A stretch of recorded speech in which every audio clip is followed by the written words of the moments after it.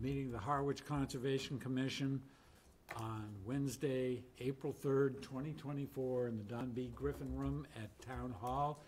This is a hybrid meeting. Participation can be in person or online through GoToMeeting. Anyone who is watching this on TV and would like to join online can find instructions on the agenda on the Town of Harwich website. So we're going to start the meeting with Pledge of Allegiance. I pledge allegiance to the flag of the United States of America and to the republic for which it stands, one nation, under God, indivisible, with liberty and justice for all. Okay, thank you. First item on the agenda this evening is a notice of intent for 0 Pleasant Lake Avenue, map 100, parcel K4-3, SE 32-2555 for a seasonal dock. This has been continued March 20th. Do we have an advocate or someone to discuss? It's you. It's me. We have still not heard from Natural Heritage, and I think that was the only thing we were waiting to hear from. So the representative elected not to come and asked that we just continue to April 18th, which is a Thursday, by the way. Next meeting is a Thursday because of a holiday bumping us. So I would recommend a continuation to April 18th. Okay. Care to move for? A move for continuance. Okay, and I'll second. And to April 18th? Yes. Yes. Okay. All those in favor? Aye. Aye. That's 6-0. Next item is a notice of intent for 157 Route 28, map 11, parcel S1-A, to install stormwater infrastructure, repave the parking lot, and landscaping. I wanted to give this to you, make sure you saw the Division of Marine Fisheries letter. Okay. Do we Sorry. have someone to speak on this? I'll open up and then I'm going to refer to the experts here. John Rendon, Harbor Master. I'm the applicant, mainly because it's a boat ramp and landing there at Route 28 on the Herring River. And I'm sure many of you know that facility. It's got a boat ramp that's in need of repair, and we're looking to have a capital project in the coming years to redo that. But it's just a gravel lot that is surrounded by salt marsh, and this project that is being proposed, I think will be a tremendous improvement to that landing, to that site. And as you probably know, right now, there's nothing that stops from stormwater running right into the river. And the Herring River obviously is a very vital waterway for us. So APCC approached the town, I don't know, a year ago or so. I think we've been working at it with a proposal. They had some grant funding to look at different facilities throughout the state, and they were looking at those that were most need of some improvements, stormwater, retrofit type improvements, and we scored very high at the Herring River Route 28 because of the condition of it. So they put together, Horsley Witten is the engineer, contracted engineer for the job, and what you see in front of them is their proposal, and I'd like to then, pass it on to Gemma, who can go through the details of the project. Okay, thanks.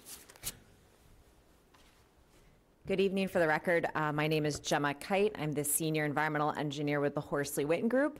And I'm here tonight with a team of individuals from APCC and my colleagues from Horsley Witten Group. We'll be co-presenting a small, short presentation for you tonight, and I'll hand it over to April Wobst from the APCC. Thanks, Gemma.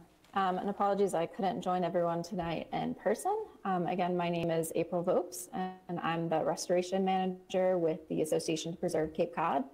As John indicated, we're working on this project as part of the regional project to manage stormwater across the Cape. And I can share my slides. I don't know if you can see them in the room. Hang on, we're going to make you presenter. Okay. Should be good. All right.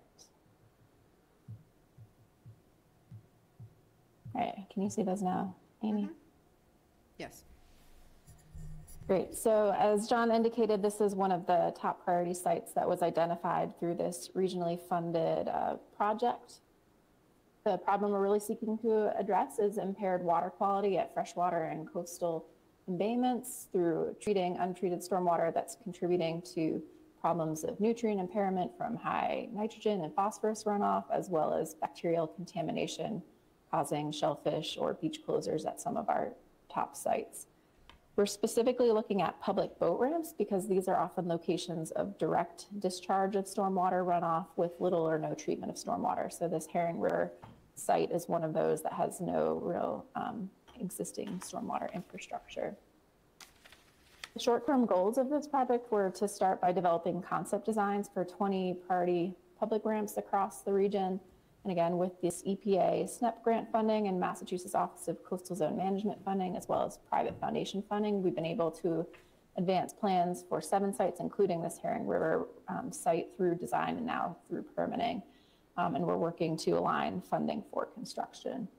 The long-term goals are really focused on improving the water quality, but also for some sites, other habitat and restoration benefits like shellfish bed closure reductions and beach closure reductions.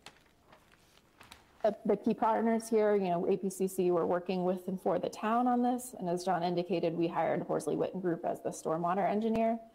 For this site in particular, it's also been identified as a priority project under the USDA Natural Resource Conservation Service Cape Cod Water Resource Restoration Project.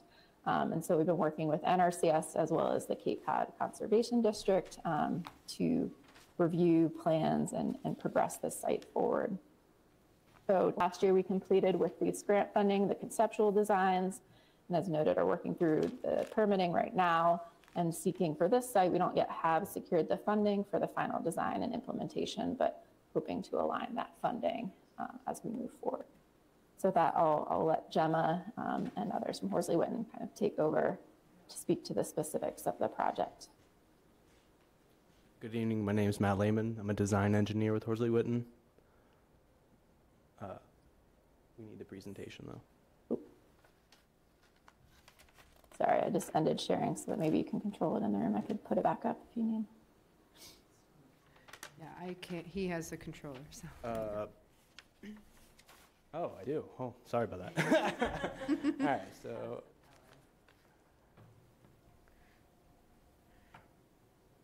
Keep it going. All right, so the site we've already mentioned is on Route 28. It's a boat ramp that we probably are familiar with. The project goal, as April mentioned, is to reduce the shellfish closures and,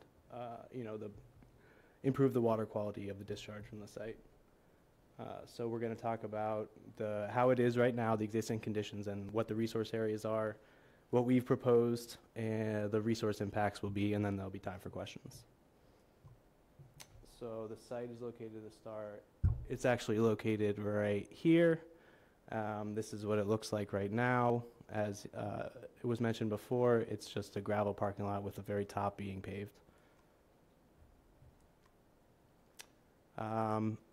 The bottom portion of the parking lot is prone to flooding during high tides. Often this whole area will be inundated.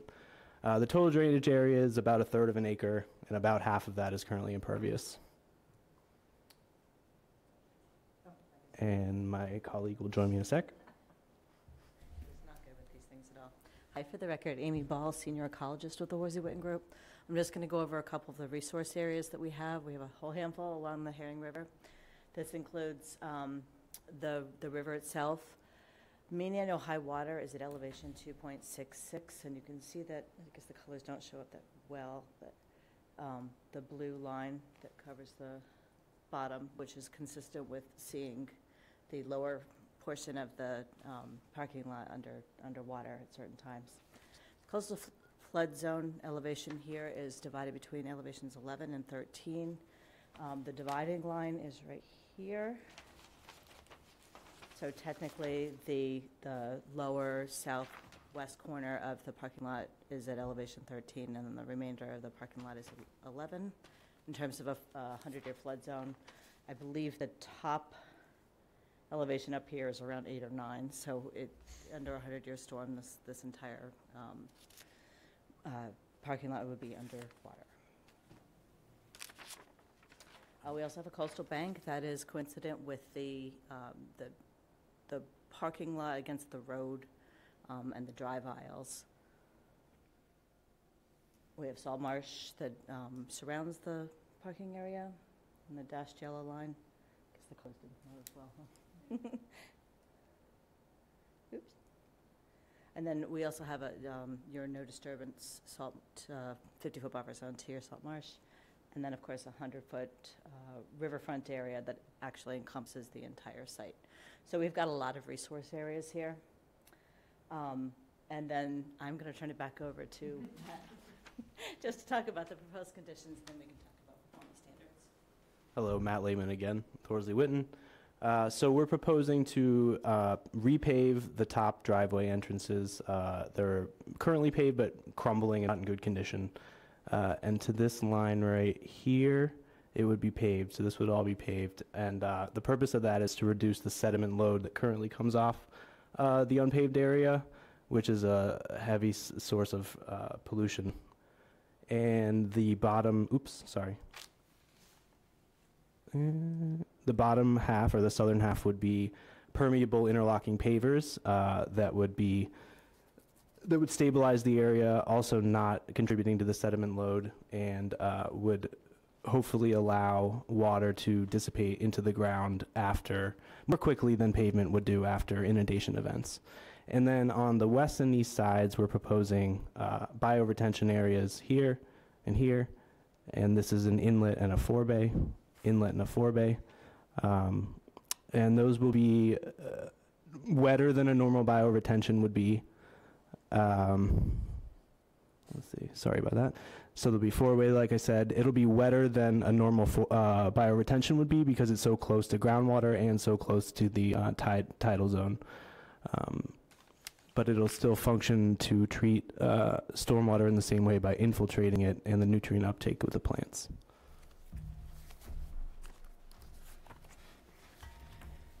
I think it's Amy again. So by virtue of the resource areas we just discussed, obviously we have quite a bit of impacts to resource areas, but it's all under a redevelopment situation. So largely it is replacement of gravel areas with a pervious pavement, repaving a portion of the parking lot.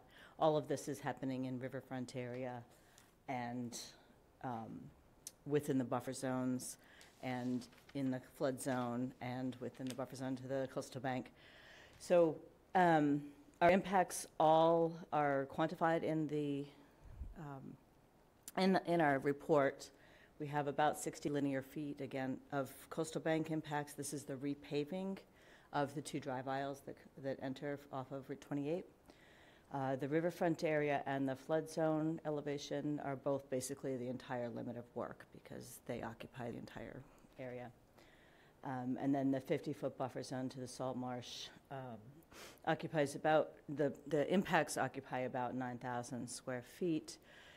Those impacts are essentially repaving an existing, paved or semi-impervious area. We're also adding some vegetation to enhance the buffer zone to the salt marsh. And then we also submitted a waiver request to the Conservation Commission to allow for that activity to occur within your 0 to 50-foot no-touch zone.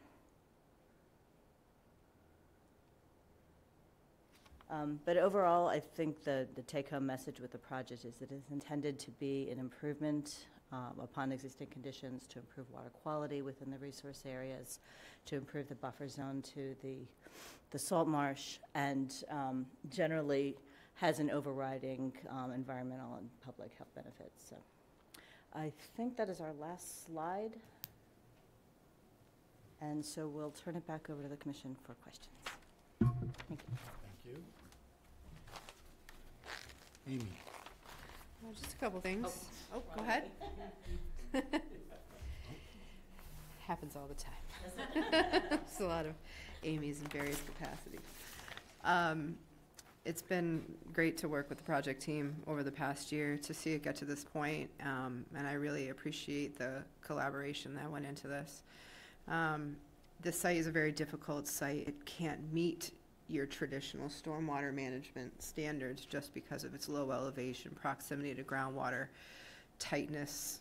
It's a very difficult site. So this plan, I think, does the best job you could possibly do to help alleviate the issue we have there, which is pretty much untreated stormwater that going right into the Herring River, and this area is a degraded priority area that for a restoration. So the project will do a couple things. One, it will help treat stormwater a little bit better prior to it infiltrating eventually towards Herring River, but instead of flowing directly to it, because even though it is not paved at the bottom, it's so hard packed, it's practically impervious.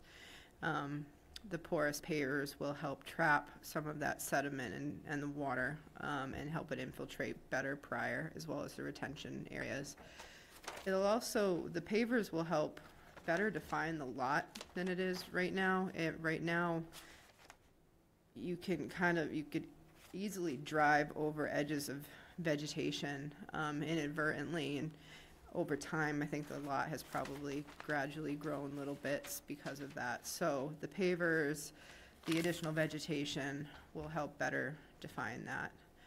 I read through your performance standards, and I'm in agreement that this project meets them.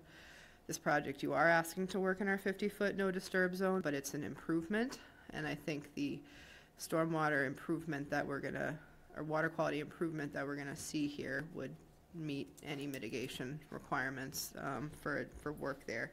One little tiny nitpicky thing, the use of yucca in your planting plan is, I'm not familiar with that varietal.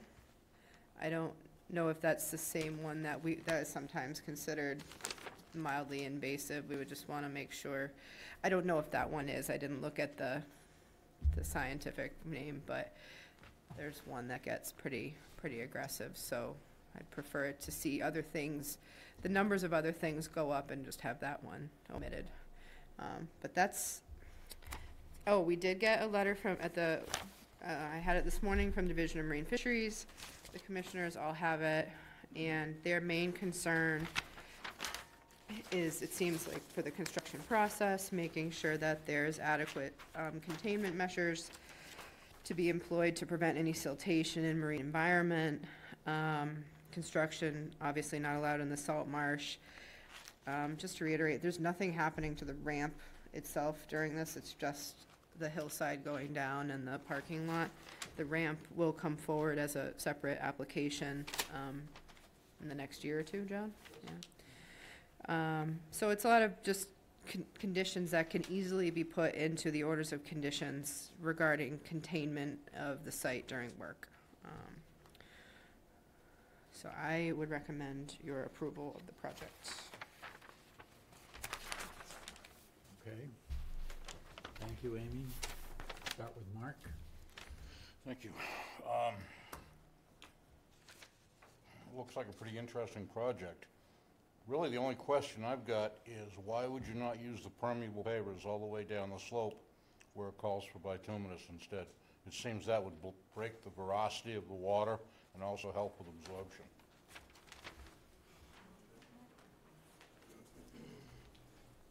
Mainly cost. The bituminous pavement's quite a bit cheaper.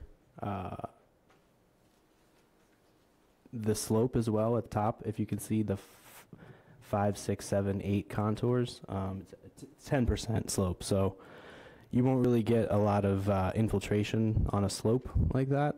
So the benefit's reduced. And like I said, the cost benefit kind of, that was the decision making for that line. Okay, I don't necessarily agree with that totally. You got over 3,200 square feet, and, I mean, the solid pavement on the slopes for aprons would make sense, but I think there's a bigger area that could be treated a little better, but other than that, looks pretty good. Very interesting project and very worthy. Thank you. Thank you. Jim? Okay, the only question I have, just to clarify in my mind, are you also asking for a variance to work within the 50-foot no disturb zone? Okay, thank you. That was the only question I had. Brad? Yeah, I've got a couple. I guess I'll stay with Mark's comments. It's a 9 to 10% slope where the cars are going to come in. It is steep. Is there any potential to reduce that slope from what it is existing? I don't have the existing slope on there, but I am pretty positive we did reduce it slightly from what's existing. If you look at the existing contour lines, especially the 4, 5, 6 on the west side, that's quite a bit steeper than 10%. So I believe we did as much as we could without taking the grading too far into the vegetation, which would have been more vegetation clearing, or changing the existing edge of pavement line, which there isn't, but what our surveyors picked up as the edge of the line. So we tried to keep it within what's already there, not clear too much, and reduce the slope a little bit. There's a lot of compromises. Right. Okay. And I guess related to Mark's comments as well. So one thing I was hoping to hear of how we're going to quantify mitigation. There's a lot of disruption that typically triggers mitigation for us. And so it's not clear what the metrics are for deciding that the stormwater improvements qualify for that mitigation amount. Is there some process? Yeah, I mean, it would determine whether you would view, for me, right now, the surface that's there, that's once you get past the pavement, the surface that's there, it is dirt, but for all intents and purposes, it's impervious. So things aren't being expanded upon from existing conditions. Yes, you are putting impervious pavers. If you consider those structure, then we can, but in terms of, I did not view it as something that was in need of mitigation, since they're sticking to essentially what is, in my view, an impervious surface currently, going to something slightly more pervious. So that's not something I considered as needing mitigation. Yep, okay, it's good. We spend a lot of time on this topic, so I think Yes. it's fair to be consistent with these questions. So in terms of quantifying benefits, I agree, this is a very positive project, and it should happen. But in terms of quantifying benefits, are there any estimates on stormwater reductions in terms of pollutants? Any quantified measures? Good question. Improvements?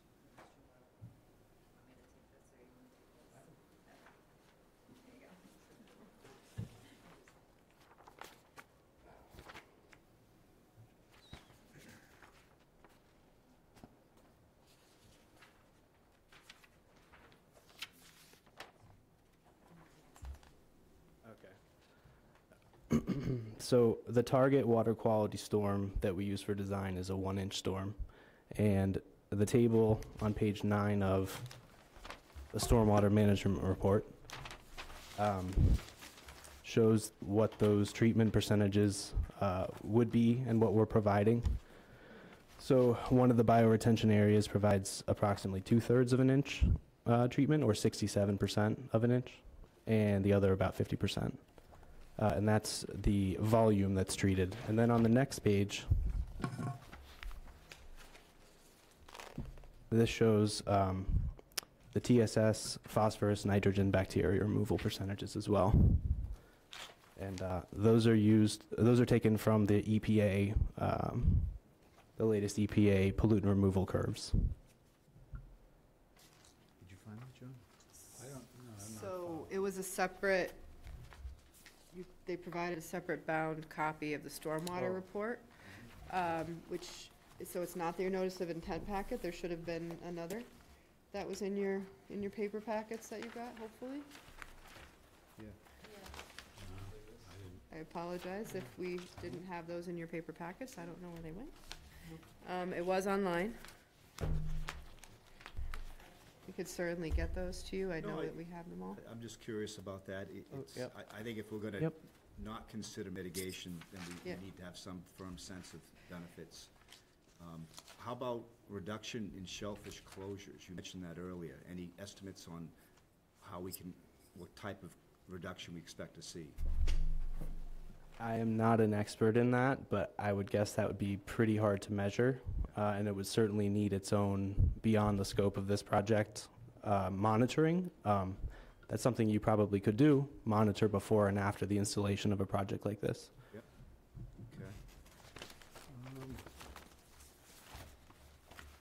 So, excuse me, but is this the information here that? It is, yeah. So this one is that second table I mentioned that talks about the different pollutant removal percentages. So you get roughly, well, it depends, you can see it, hopefully, or maybe you can see it.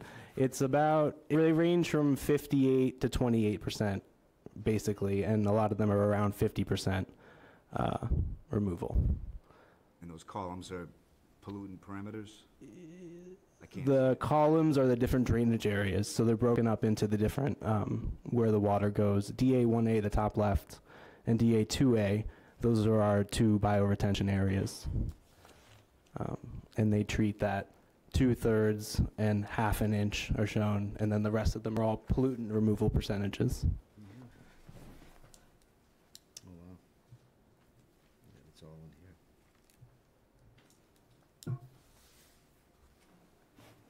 Okay, so,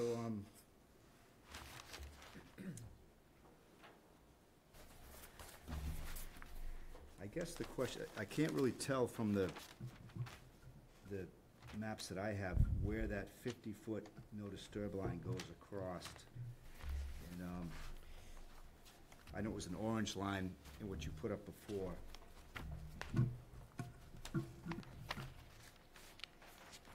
But I don't know if there's any potential to consider Mark's comments to, reduce the amount of paved surface. It looks like it's more than existing to me. And so if that's dipping down to the 0 to 50, I mean, as a matter of consistency, I think we should talk about that. The new pavement does go into the 50-foot no disturb zone.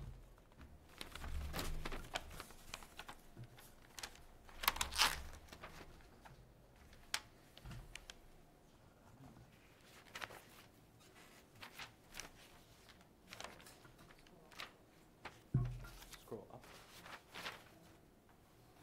How do I scroll up? It is important to note, as Amy over here has mentioned, that just because it's not paved doesn't mean it doesn't act as impervious. And in this case, because it's been driven over for so many years, especially with boats and heavy trailers, it's super compacted. And not only that, but it is a sediment source. So in this case, paving it is actually just paving it alone without the bioretentions would be an improvement, because it's not adding that additional gravel constantly. So the smaller sediments are where a lot of the pollutants get trapped, especially. And so you having the constant runoff is much worse than just having pavement alone. It's still- also, go ahead. It seems like that's a dilemma for us, because the pavers, I think we accept that. But for pavement, new pavement, the 0 to 50, We can extend the pavers up. well, I just, it's That- a topic of discussion, I think. It's no technical problem with extending the pavers up. So that orange line that dips down to the middle of the pavers, that's the 0 to 50 line That's a good from point. the salt marsh? It's not the line of existing pavement, which does which is all, part of that is also in the 0 to 50. Yeah.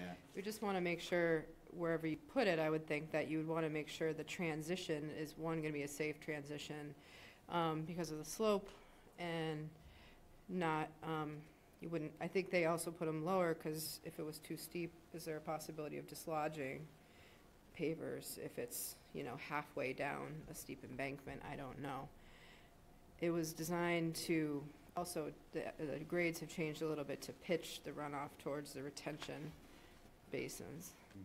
The other reason is that the inlets for the bioretentions here, especially, but also here, it is a better long-term design to have pavement leading to the stormwater facility than to have these pavers. You'll eventually have issues, erosion issues potentially with this being purely paver inlet, but it being a paved inlet here and here is a better long-term design. So that was another reason we did it. But like I said, it could be, you know, extended in this flat area here before it transitions up to the steeper portion, if that would be more amenable. That's really the only issue I have, so I guess I'll pass and hear from other folks, and we can come back to this. Wayne? I think it's a great improvement. I only have one question. What is this proposed water main by others? Where does that go? It looks like it's going out into the river. Yes, so, yeah, thank you for that. So the town is undergoing a concurrent project right now to redesign the water main line, and they are proposing to use this site for some staging of materials, as well as eventually they'll construct the line that goes through this site. So there's nothing permanent on the surface of the ground after they've installed the water line. And we've been coordinating with the water department as well as their contractor to just coordinate on timing of the projects and when things are happening. So is the water main gonna go in before this project, or are you gonna build this and then tear it up? Our understanding is that they're have not yet gone through permitting. They have not. Our, depending on funding, our construction, if we get to that stage, would happen probably in 2025, I think is the understanding. So we don't quite know, but the hope is that this project would not get ripped. This project will not get ripped up. That project would hopefully happen before this. Hopefully, or for sure? We don't know, because it's another project that, you know, we're not so much, John and I aren't so much involved in, and as much as the water department. And this permit is valid for 3 years, so Right. if, it doesn't make sense to do this just to rip it up. Right. So nobody wants to do that, but we're just trying to get the ducks in a row, at least to get this permitted. Yeah. We still have a few steps to go for this, funding being a big one, so. Right. Yeah, and especially if they want to use the site for staging and materials for that construction project, this would not be constructed No. by then. No, the hope is that first, Yeah. and then this. Could that be an order of conditions, that the water main be installed before this project is done? What if for some reason the water main doesn't happen? Yeah, I mean, we're working hand in hand with Yeah, the I water department. understand. They fully are aware of what the project is, they know our needs, Yeah. we know their needs, but we can't forecast ahead. So, Mm-hmm. I mean, obviously, I don't think we're gonna do a project that's gonna get torn up. I hope not. No. We're allowing one to happen on Route 28. They're gonna eventually tear that up to put the new culvert in, so Exactly. doesn't seem to matter too much. No. That's all I have. Thank you. Sophia? Overall, it looks good to me. I had the same nitpicky question about the yucca as Amy did. I think there are probably better options. And I think if the pavement can be reduced, I'd be in favor of that as well, just because it's in the 0 to 50. If it doesn't make sense with the pitch or the drainage, I'm not really qualified to weigh in on that. So it sort of is what it is, and it seems like an overall improvement. And that's it, no questions. Okay, thank you. I have a couple of questions. One is, that you stated that one of the design parameters was a 1-inch storm. Does that mean a total of 1 inches, or 1 inch, or is that an inch an hour? So the way that the design model works, it's modeled as a 24-hour storm with a total of 1 inch of rain off of impervious surfaces. So it's actually more conservative. It's not just 1 inch of rain.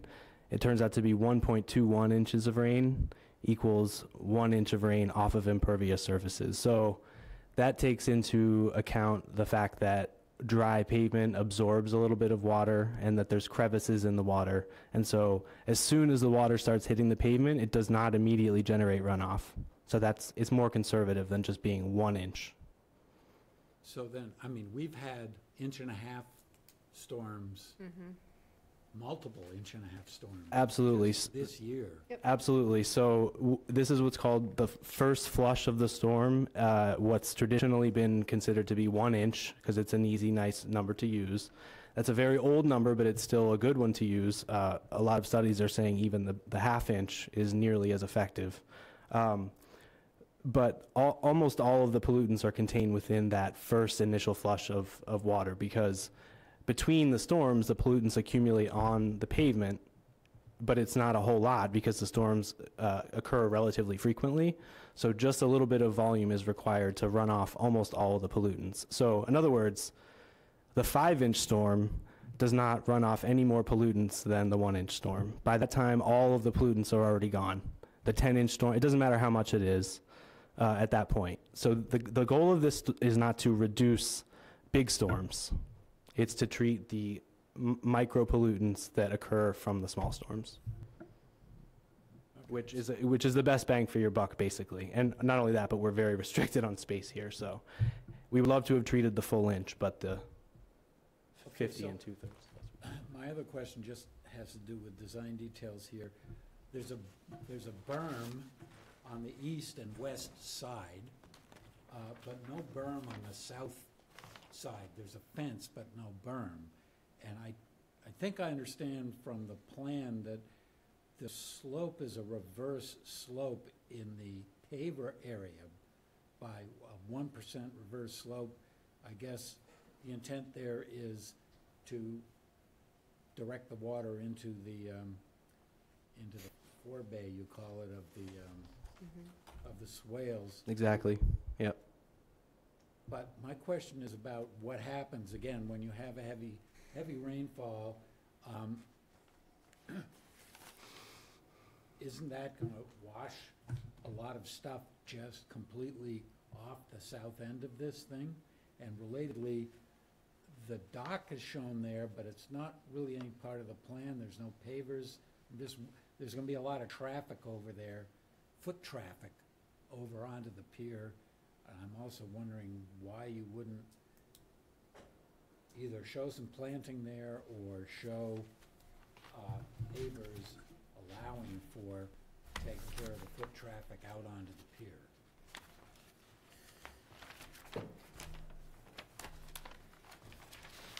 If I'm not mistaken, we stopped the work at the salt marsh line, I think. At that location is the reason why we stopped the work there, But is there in order not to disturb it. growing salt marsh on the way onto the pier? If I can interject, yes, that area has quite a lot of salt marsh. Okay, so from your point of view, should just leave it the way it is? I was going to bring up the point, I think salt marsh is growing here. I think the east and south side is having encroachment of more salt marsh in recent years, particularly the southeast corner. I was going to suggest plantings that maybe focus on that, because I think the salt marsh is coming whether you like it or not. So I think the plantings maybe should reflect that. And for that area you're talking about, I get your point, but I don't know if we want to be covering up salt marsh in the resource area. So there's gonna be foot traffic going over that. Don't you wanna try to contain the foot traffic, so, Maybe I don't know, it's a question, I don't really know what John the right might answer is. consider extending the gangway, and something like that. I get what he's saying, we'd have to kind of be on site to really tease this out. But Can I ask, what's the dock used for primarily?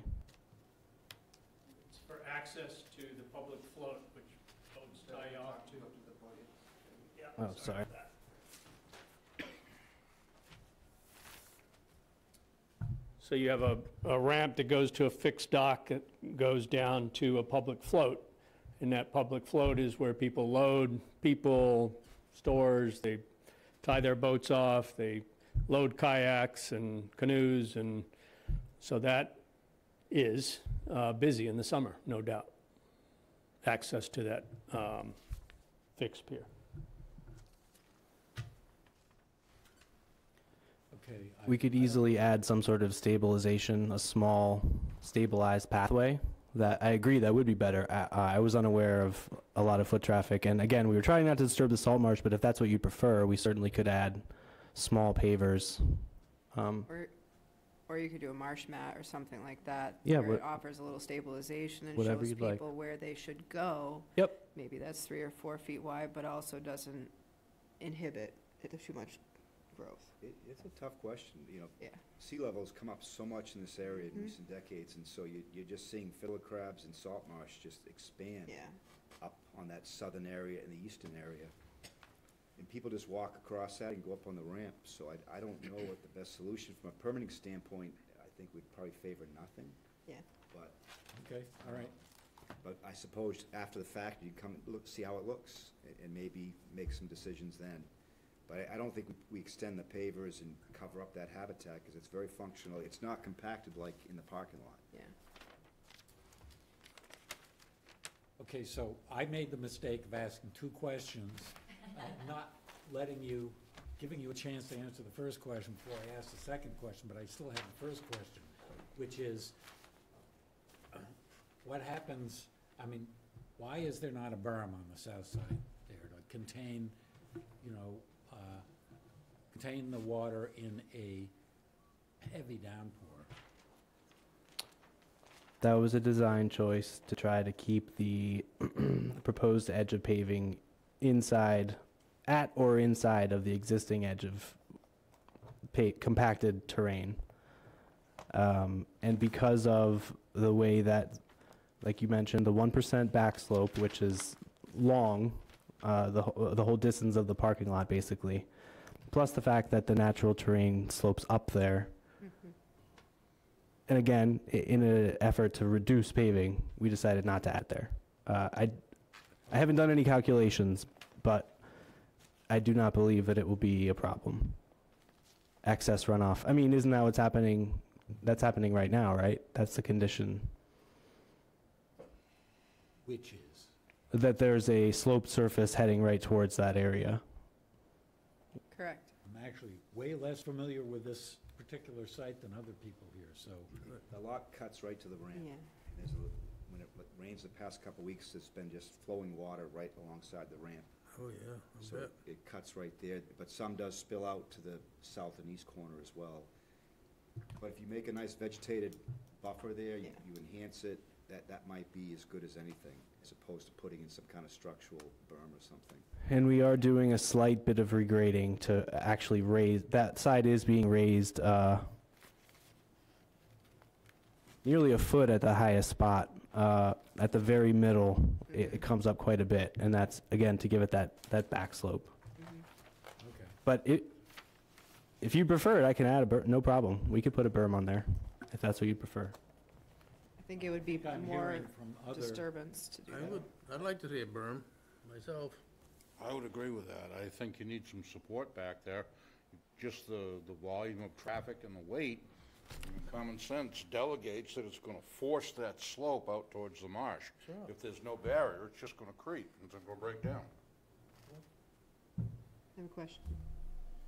To create said berm, would you have to disturb more existing native edge of marsh vegetation? Not if you pull it back a foot. No, it's outside the buffer, or the resource area. Okay, It's 1 foot. A berm is an extra one, yeah. okay, Yep. just making sure. How far would the berm be from the split rail fence that's shown here?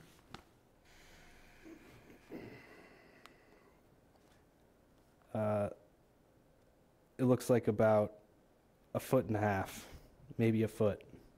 That's right in the resource area, the salt marsh there. Mhm. So if you could put material that salt marsh would grow on, otherwise, I don't think it's really something we want to promote, disturbing that salt marsh anymore. I don't know, you get a heavy rain, that water's gonna come right down from 28 all the way down there, it's gonna, a 1% slope is nothing, it's gonna wash right out into the marsh.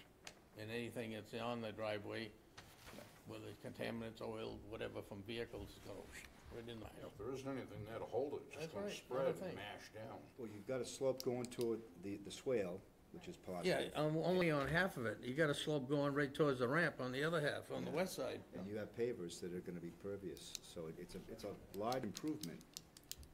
It is, but the longevity's gotta be a consideration too. So Yeah, I'm afraid that as time goes by, the whole thing is just gonna mash right down, and it's just gonna continue to spread, and then you're just gonna make the problem on the marsh that much worse. yeah, So the berm on the east and west side, what is that? How is it constructed? So when the paving machine is there to do the rest of the pavement, they have a special setting on the side that forms, So it's a bituminous berm? correct, And if you put a berm on the south end, it would be a foot? yes, a berm is 12 foot wide, 3 inches high, and it's 12 feet pardon? wide. A berm is 12 feet wide? 12 inches, I'm sorry. Okay. 12 inches wide, 3 inches high, and it's integral to the top course of the pavement. What's the Except problem? down there is no pavement. There's no pavement. The pavers. That's correct, which is another reason we didn't add the berm. Mhm. I don't know if bituminous pavement right at the edge of salt marsh is So- a good idea. We could add a curb, which is only 6 inches wide, and would work well on the edge of the pavers. Which wouldn't stand up to salt. that sounds really difficult to permit for me, covering Can it, salt marsh with pavement. can it be something that, I mean, this is a little bit experimental in a way.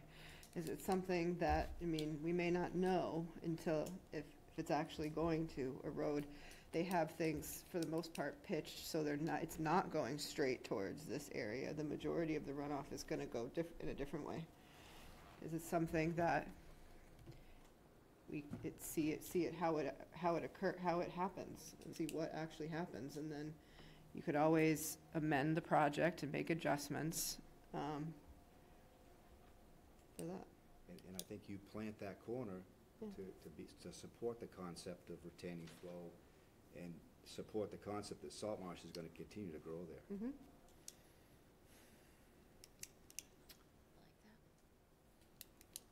Okay.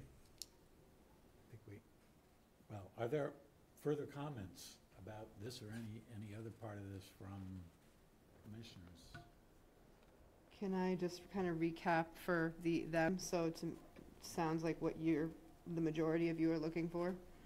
It looks like potentially reducing some of that pavement in the flat area, but not on the slopes, and I think that, and then changing the plant.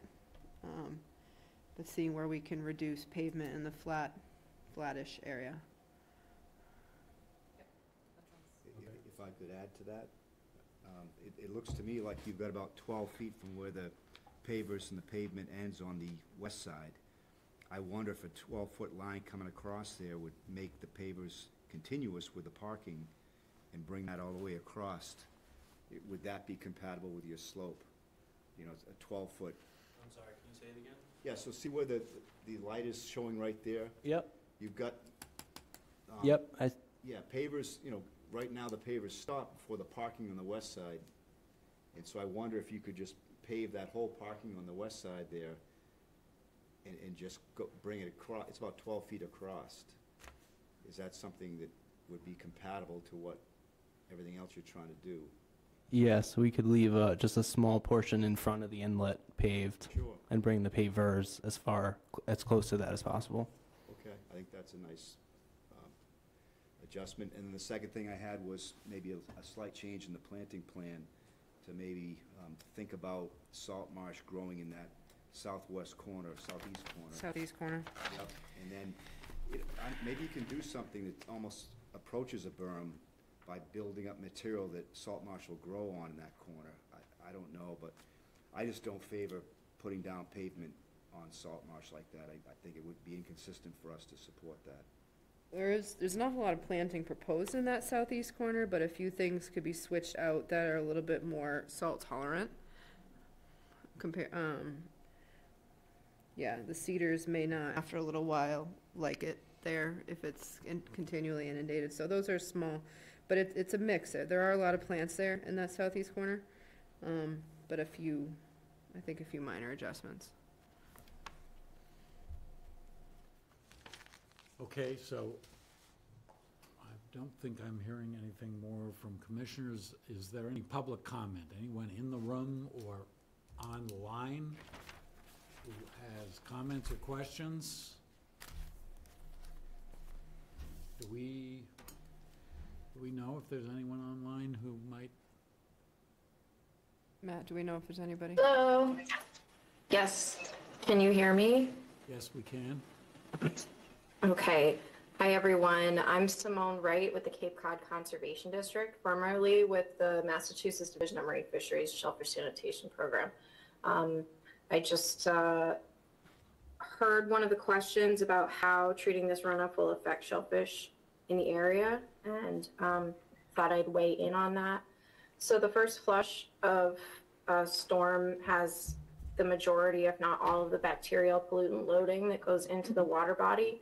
If there are marine fisheries shellfish closures in that area, it's due to bacteria, not likely due to anything else, because all of the state's shellfish opening and closure regulations are based on bacterial counts. So reducing any input of bacteria into the water here would, in effect, help the bacterial water quality of the area, and thus improve the shellfish habitat and improve the fishery for the shellfish fishermen, because it would reduce the amount of time that area would spend closed. I'd also just like to note that with the conservation district, I work very closely with Natural Resource Conservation Service from USDA. We work on a lot of stormwater projects. I'm actually the stormwater and shellfish project manager for that group. A lot of the time we choose to use impervious pavement over pervious pavers, not only because it's easier to maintain that bituminous concrete, but also because you can reliably transport water to where you want it to go. And overall, this helps the long-term longevity of the project, making sure that you get your water where it's supposed to be going. We have been commenting on this project as we've gone through the design process, and at the district we do support this project. That's all I have to say. Okay, thank you. Do we have any further comment from anyone online or in the room? Hearing none, how shall we proceed here? It sounds like we're asking for some further input here. Yep, so that's, I mean, if the commission wants to see the new plans that show less pavement and more pervious pavers, planting substitutions, things like that, then you can continue. Or if you feel that you're ready to vote with those conditions on there, with a plan forthcoming, you can do that. I'd like to see a new plan. Yeah, John, I think we're better off continuing this hearing and seeing the new plan. I would too. I'd like to add one thing as well. The particular style of paver could make a difference in the overall results. I'd like to see what the choices for that is going to be.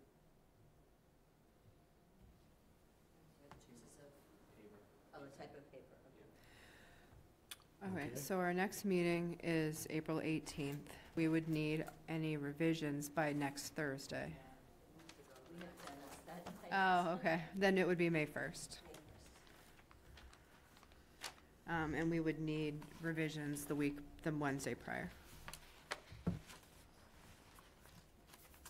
Okay, Okay, I will make a motion that we continue the public hearing on the notice of intent for the town of Harwich, Route 157, Route 28, map 11, parcel S1-A to our meeting of May 1st, 2024. Second. Okay, further comment? Hearing none, all those in favor? Aye. 6 and 0. If Thank you you want to very much. run the changes by me, you're welcome to do that. The Wednesday prior to May 1st, whatever that day is.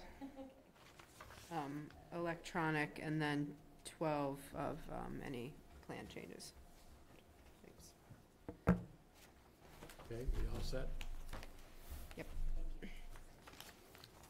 Okay, so the next item on the agenda is 3 Hiawatha Road, map 6, parcel G1-1, for replacing a rock revetment.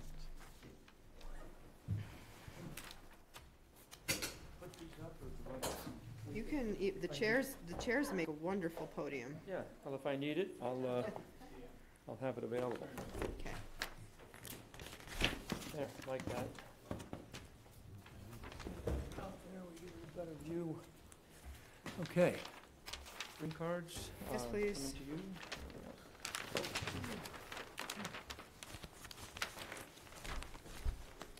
Going forward, you can always just scan them too. Thanks.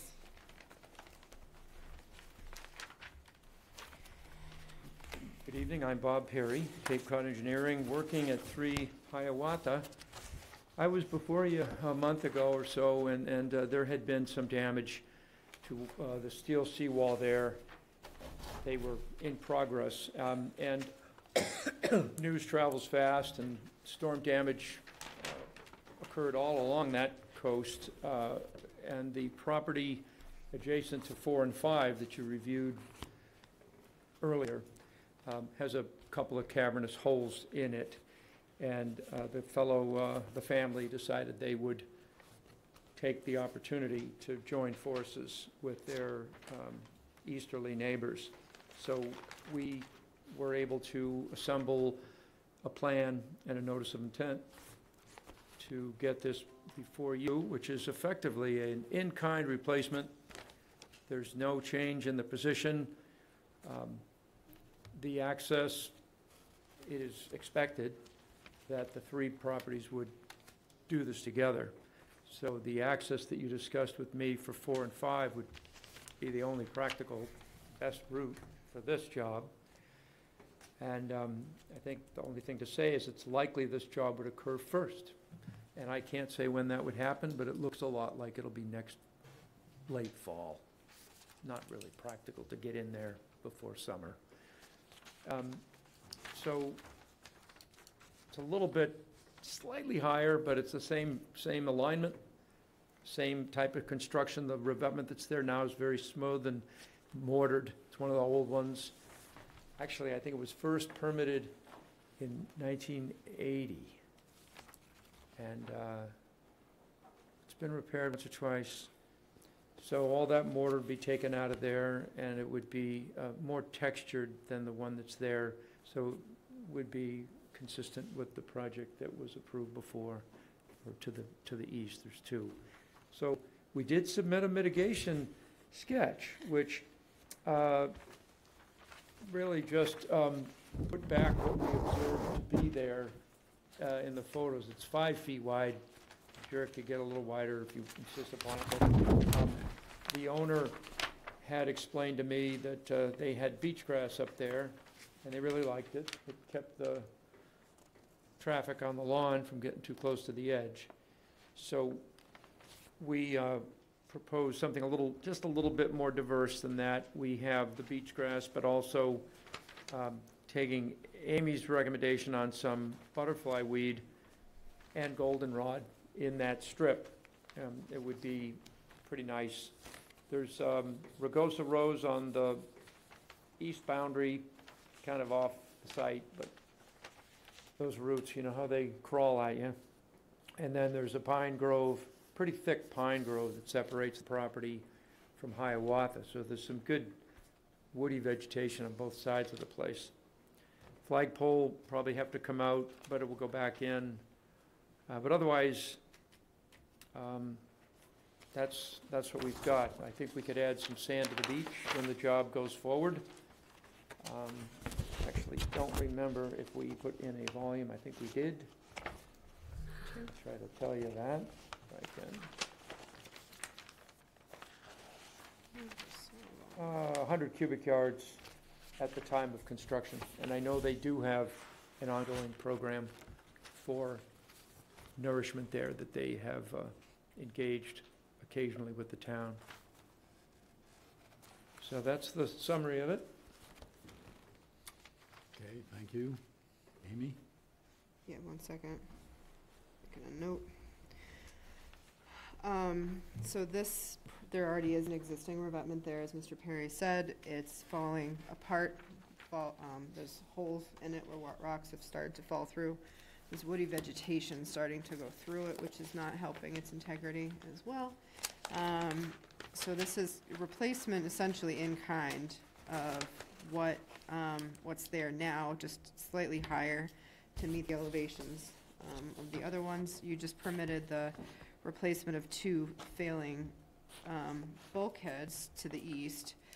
There is rock also to the west of this, so there's not any open gaps where you have to worry about really damage to other properties as a result of this. If anything, it will absorb slightly better than it does right now. In terms of, so there is kind of a vegetated strip on the top now, so I don't know if I would call it mitigation, but rather than just kind of putting back what will be disturbed in doing this work. But because it's a replacement and really no change in square footage, I don't see mitigation as necessary. I just see it as a replacement of the strip, and that you put the condition of no fertilizers and chemicals on that property. The bigger discussion then tonight is to talk about nourishment requirements. I think here it's a replacement of an existing, they're offering to do 100 cubic yards at the time of construction, and they sometimes take advantage of the town nourishment program that we have. But a separate conversation that I think the commission should have at another meeting is requirement of beach nourishment, particularly for new coastal engineering structures. A lot of towns, and I started that program in Eastham back in the day, of requiring a set amount of nourishment depending on what the erosion rate is for properties, because you have a shoreline of hard structures which have for decades stopped sand nourishment naturally onto the beach.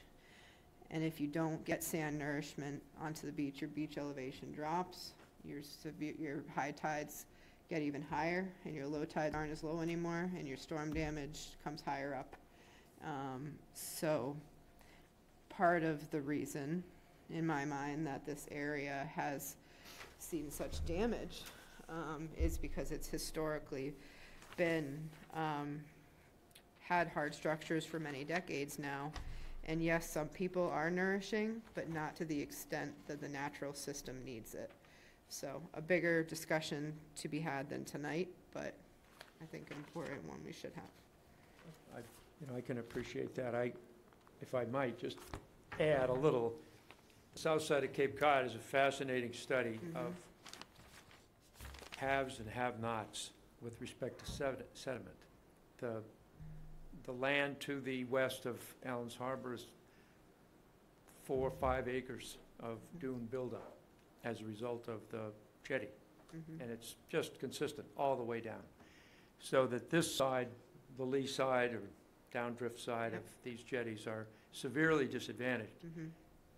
Maybe someday there'll be a bypass program if somebody gets angry enough to file the wrong lawsuit, but there's been a public-private partnership in Harwich which has worked quite well to kind of work with the dredging programs in the harbor. So that's a good source for this material. And in 1994, this beach got a heavy dose in a public dredging project with the Department of Environmental Management. And now most of that is gone.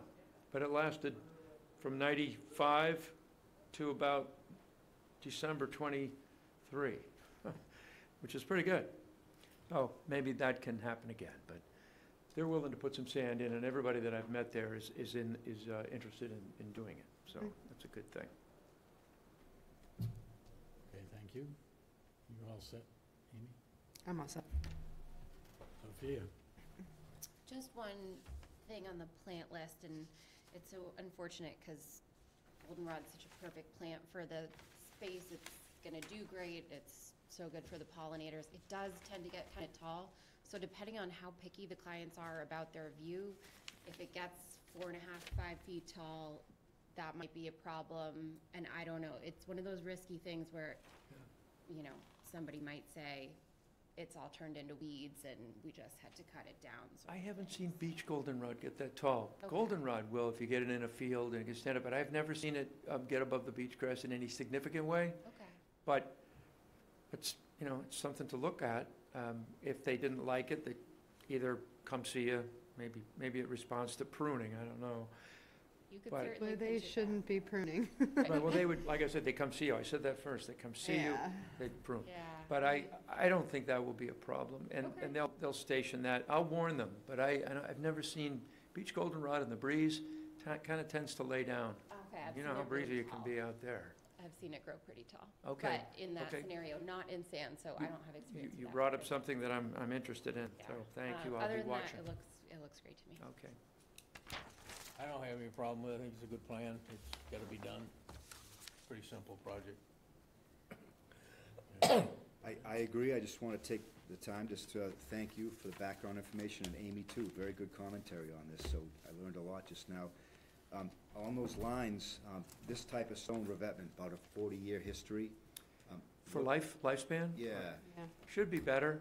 It really should. What you'll note, we have a -4 toe here. We doubt very much this beech will drop that much, but a lot of these revetments, with regard to their longevity, it's an underestimation of what they are asked to deal with.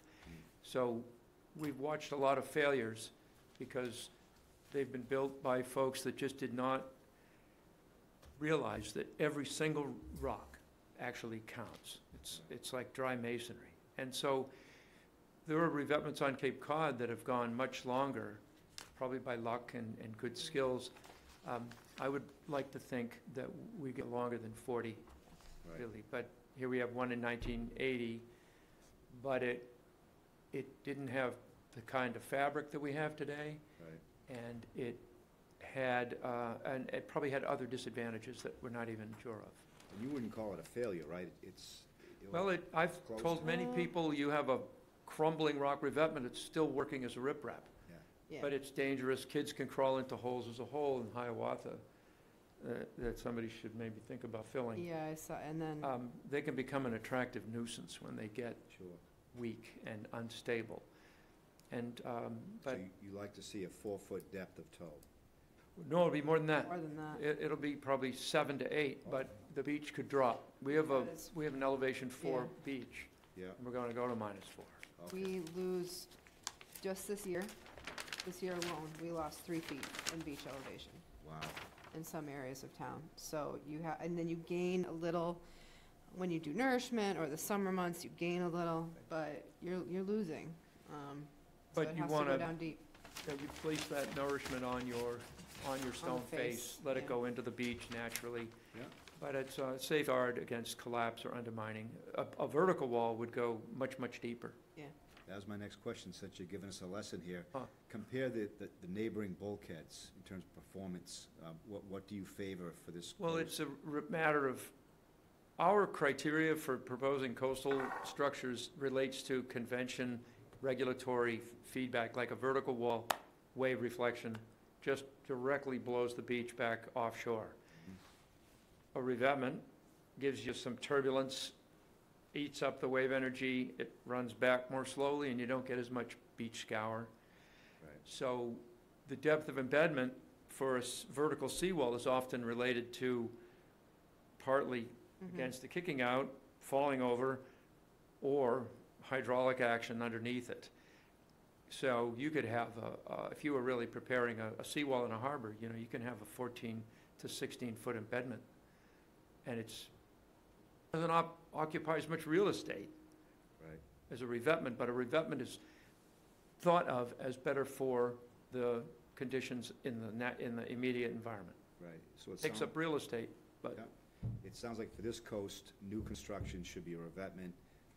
You can replace in kind the bulkheads because if you have the it's- room. that footprint's there. If you go east of this place, I think you're more or less pinched to do bulkhead replacements. Yeah, the tide Because comes, it's Atlantic Avenue, there's no room. yeah, the tide's Yeah. right up, yeah. Well, thank you. Sure. No further I just have a question for information again. You're talking about 100 yards of sand here. And how does that compare with, you made the comment, I think, that in the 90s, was it, there was a large dredge deposit? How big, how much sand would have gone on here that, in this lot, in this? Well, there was a dune, if you look at the photographs from just several years ago. When that 1990 dose came in, it was, I wish I could remember, but it was on the order of, it was 20,000 cubic yards, possibly, over from Allen Harbor all the way down almost to Atlantic Ave. And then, actually got involved. I hired a bulldozer operator to move that material. It was part of the project. Move that material up onto the beach, and then we put up permitted drift fences, lath-type snow fence, and planted beach grass. Tim Fryer planted the beach grass. And I got called on the carpet by the Windermere Bluffs Association because they didn't like the beach grass. They did not want beach grass taking up their beach. So that was one of those, what are you doing to us? And the best thing they did was do that, because that dune building activity with the fence and the beach grass is the only reason I think that stuff stuck around until just a year ago. Yeah. And so 100 cubic yards is about 3 times what this property would probably donate if it was eroding naturally per year. In some of the places we work more often is the higher bluffs on Cape Cod Bay, say 30 feet high, 100-foot lot. We've got surveys from 50 years ago, surveys now. It's about 100 cubic yards per year per lot. So these are lower banks, less erosion. It's probably 25 to 30% of an annual, it's 3 or 4 times what an annual dose would be. I see. So it's something. I think the town's gonna be putting over there's thousands of yards they've Yeah, been we selling. do. Well, we do what we, on our town beaches first, John, make sure the town beaches get what we Oh, need, yeah. and then Yep. sell it pretty much at cost, any excess that we have. Well, it's, they're starting to hurt a little bit Yeah. on this side, and Saquotucket Bluffs, and you've Been heard it. hurting for a I'm while. sure. You're up to your, eyeballs in Yeah. questions and complaints, probably. Yeah. Anyway, Try to Okay. get sand away. Thank you. Any other questions or comments? Anyone from the public? Doesn't look like there's anyone online anymore. Anyone in the room have comments or questions? Hearing none? Hearing none, I'll make a motion that we approve the notice of intent for 3 Hiawatha Road, map 6, parcel G1-1, with the condition that no fertilizers or chemicals be used on the property. Second. Maybe, I can call you. Any further comment? Okay, all those in favor? Aye. well, thank you very much. It's always good to see you. Thank you. Fun stuff to talk about, unless you have to buy one. That's true.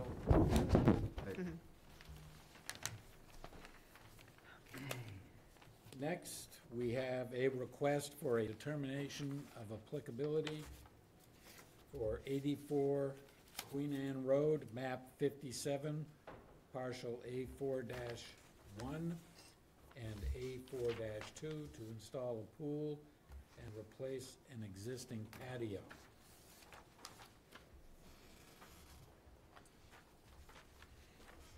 would just announce who you are and then describe a little bit of your project. Hello, everybody. My name is Mackenzie Yarlitz. This is I'm Greg. My husband, Gregory Yarlitz. We live at 84 Queen Anne Road, and we're looking to put in a small pool in our backyard, which is currently grass. And we worked with Amy to come up with a plan that would meet conservation requirements because it is within a little over the 200-foot border, excuse me. Yeah, so I just want to, make sure it was clear that everything that's happening for this pool project, we're not disturbing any native vegetation. It's all within the backyard, we'll call it right now. It's all turf grass or mulch bed or an existing patio that's being removed. So, yeah. Okay, thank you. Amy? So some of the project is not within your jurisdiction. This is right kind of straddling that 200-foot riverfront area from kind of the very upper reaches of the Herring River before it goes under Route 6. And so what I directed them to do was to take the square footage of what their additional hardscape is and then propose 2-to-1 mitigation planting for that. They have a pretty well-defined edge of yard space with kind of a berm and some plantings. And the aim is to kind of just enhance that buffer a little bit more with some natives that they've described for you in their application. So as they stated, this is either in lawn area or on kind of an existing patio. It's very flat. It's not going to disturb any native vegetation. So I think this is, that's why I had them do an RDA, because they're pretty much at the perimeter of your jurisdiction for doing this. Let's see, the patio would be installed over a compacted T-base on sand. I'm not a big, I don't really understand, that's not my expertise, is how absorbent that would be. Are you familiar? Well, right now our plan is to pour a concrete patio. That's the plan. And we're willing to do a French drain on that east side of the patios. Yep. That's beyond the berm to absorb any runoff and have it go into a dry well. So obviously the base underneath it. I think that description there was we were thinking about doing travertine, but now the plan is to do concrete. Okay, so we would just, I don't have an issue with that as long as you do direct your runoff towards a perimeter drain that goes into a dry well. Yeah. Okay, that doesn't change their square footages or anything. Let's see. I would recommend a -2 determination, which is proving the project. We do require, it's typical for everybody that within our jurisdictional area, we require no fertilizers or chemical application. So part of your property is within that, and that would be consistent with what we require for everybody else. Especially even though you're almost 200 feet from the Herring River, it is an impaired water body, so trying to have everybody do their part, so. Okay, thank you. Mark? No remarks. Jim? No comment. Agree with Amy's assessment? No comment, pretty simple. Sophia? I have nothing. So, doesn't look like there's anyone else who cares to comment. Okay. So, we could entertain a motion. Okay, I'll move that we approve the determination of applicability for 84 Queen Anne Road, map 57, parcel A4-1 and A4-2, with a -2 determination and with the conditions that no fertilizers or chemicals be used on property within the jurisdiction of this commission, and that any pool water that is to be removed be trucked off-site. Seconded. Further discussion? Hearing none, all those in favor? Aye. 6-0. Thank you. We'll have the permit out to you in a couple days. Okay, thanks so much. Thanks. Thank you.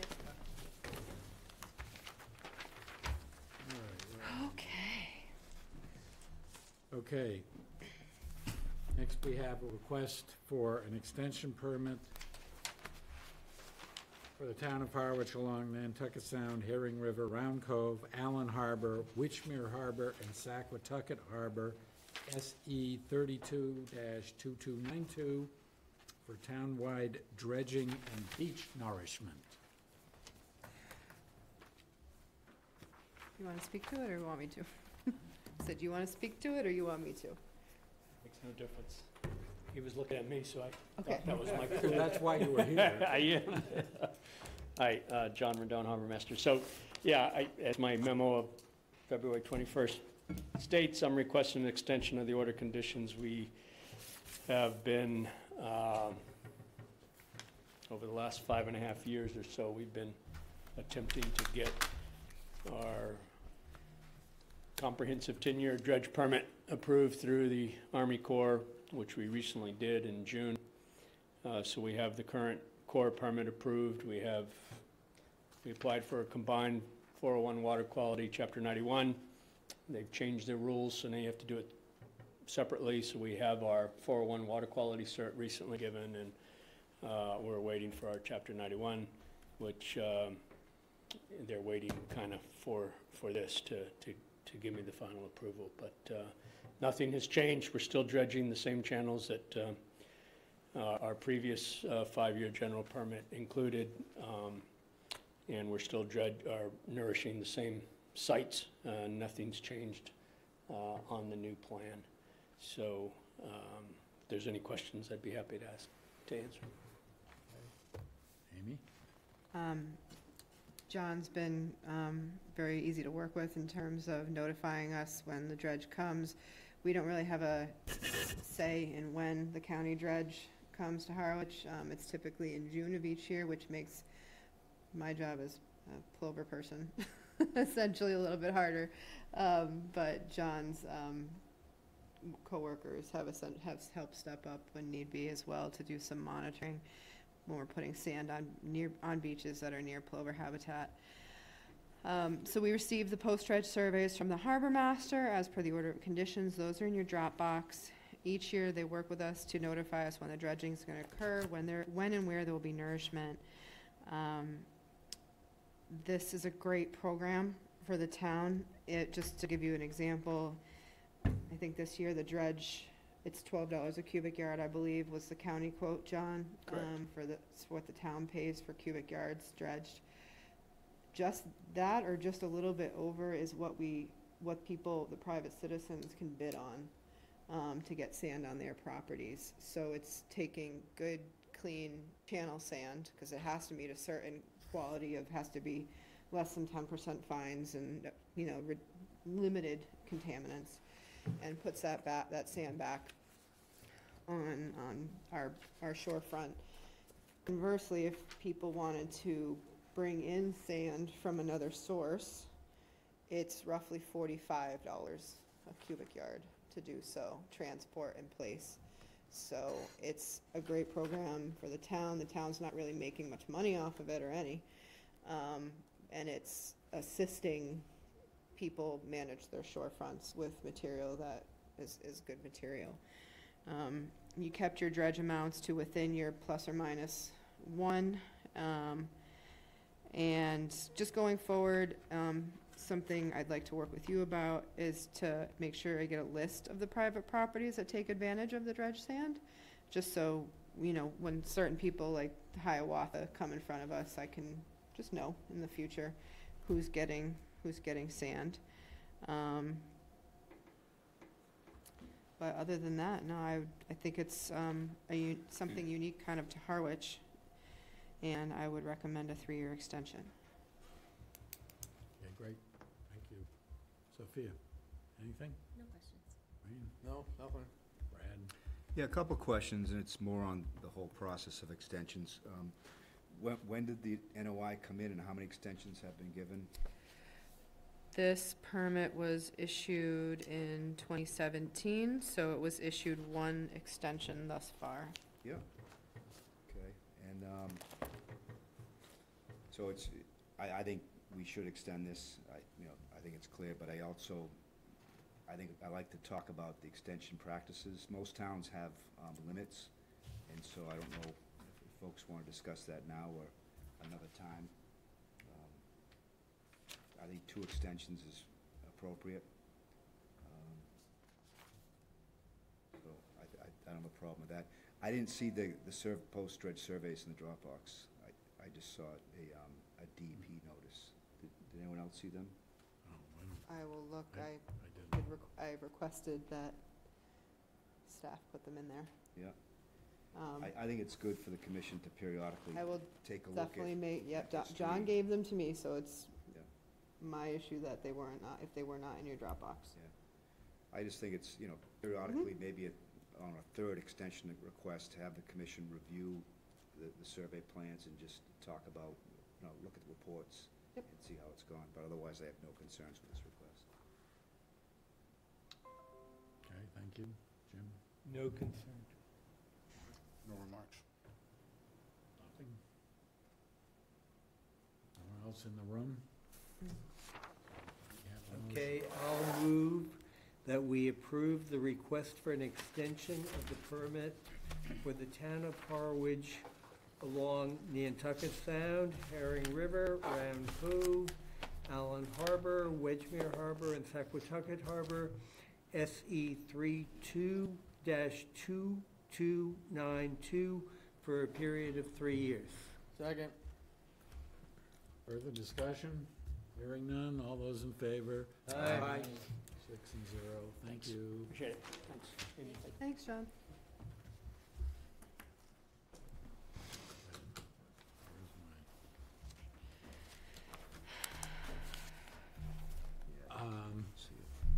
Okay, so next on the agenda are a collection of 5 orders of conditions.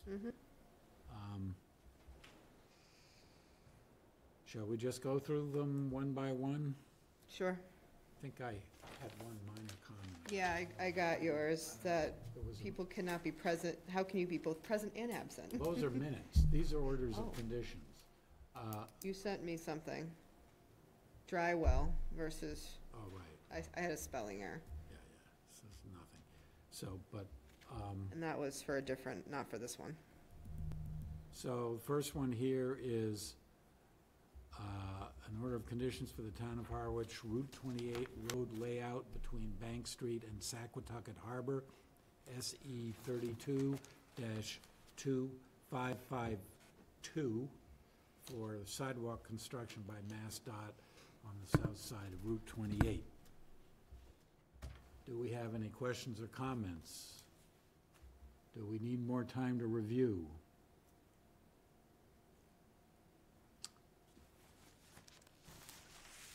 Okay. Okay, hearing no request for more time, I will make a motion that we close the public hearing and authorize the issuance of order of conditions for the town of Harwich, Route 28, road layout between Bank Street and Saquatucket Harbor, SE 32-2552. I'll second. Further discussion? All those in favor? Aye.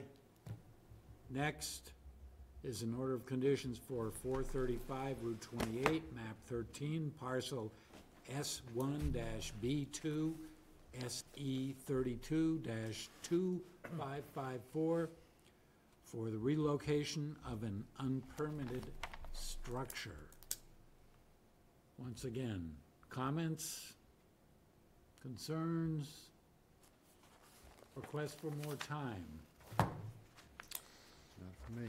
Okay, hearing none, I will make a motion that we close the public hearing and authorize the issuance of order of conditions for 435 Route 28, map 13, parcel S1-B2, SE 32-2554.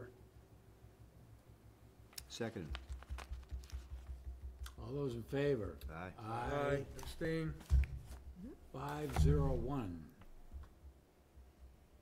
Next, we have an order of conditions for 11 Atlantic Street, map 6B, parcel L 144, SE 32-2556, to raise and replace a single-family dwelling. Again, any comments or concerns? None. Any requests for more time?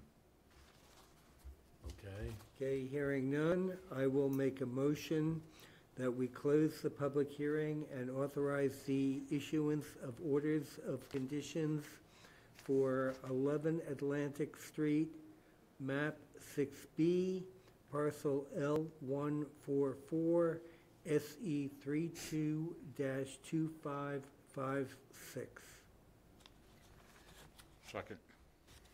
all those in favor? Aye. 6 and 0.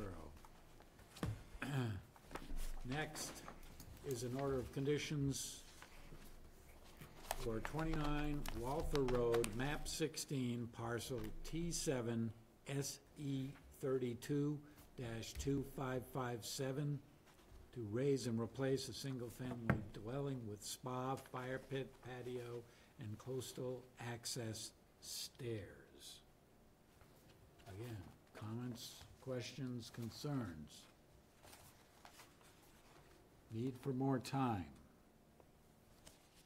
Okay, hearing none, I'll make a motion that we close the public hearing and authorize the issuance of an order of conditions for 29 Walther Road, map 16, parcel T7, SE 32-2557. Second. All those in favor? Aye. Abstain? 501.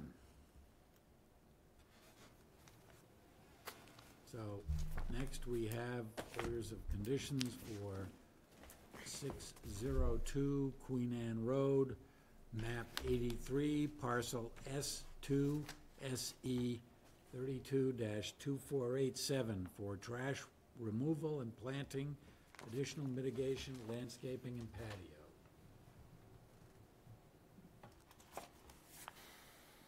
No comments.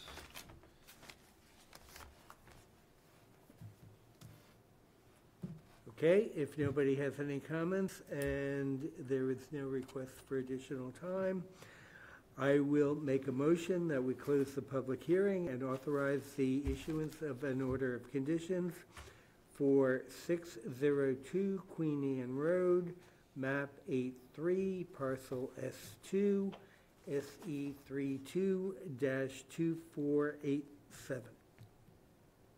Second. Further discussion? Hearing none, all those in favor? Aye. Aye. 6 and 0. Okay, finally, we have 2 sets of minutes. Not finally, but next we have 2 sets of minutes. First is for February 1, 2023. This is the last of the backlog. Wow. That's it. That's cause for, like, Congratulations. champagne or something, I think. Is that the one that I said I'd review? No, you, actually, I don't know what happened with that one. I think that was supposed to be, that was February, the first meeting in February of this year. So technically, that's a backlog too, but it's already done, so it needs just a review. Let me, If you do the, it's not this one, okay, all right, well, but the first meeting in February okay. of this year, please. I've reviewed them and I have not a single comment. I said something to Amy, I think, about this one, but Yep. other, it's a minor thing. anything further from anyone else? Okay. If there's nothing else, I'll make a motion that we approve the minutes of February 1st, of our meeting of February 1st, 2023. Second. All those in favor? Aye. 6 and 0. Okay, next is minutes for our last meeting, March 20th, 2024. This was the one where Wayne and Sophia were both present and absent.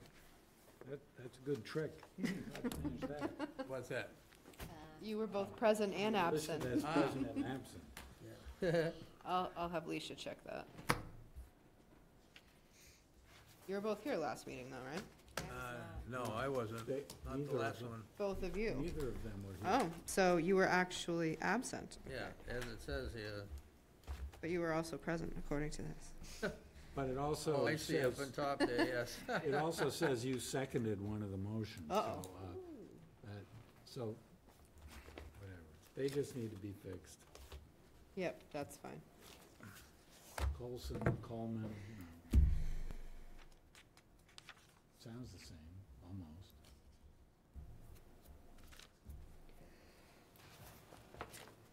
almost. Excuse me.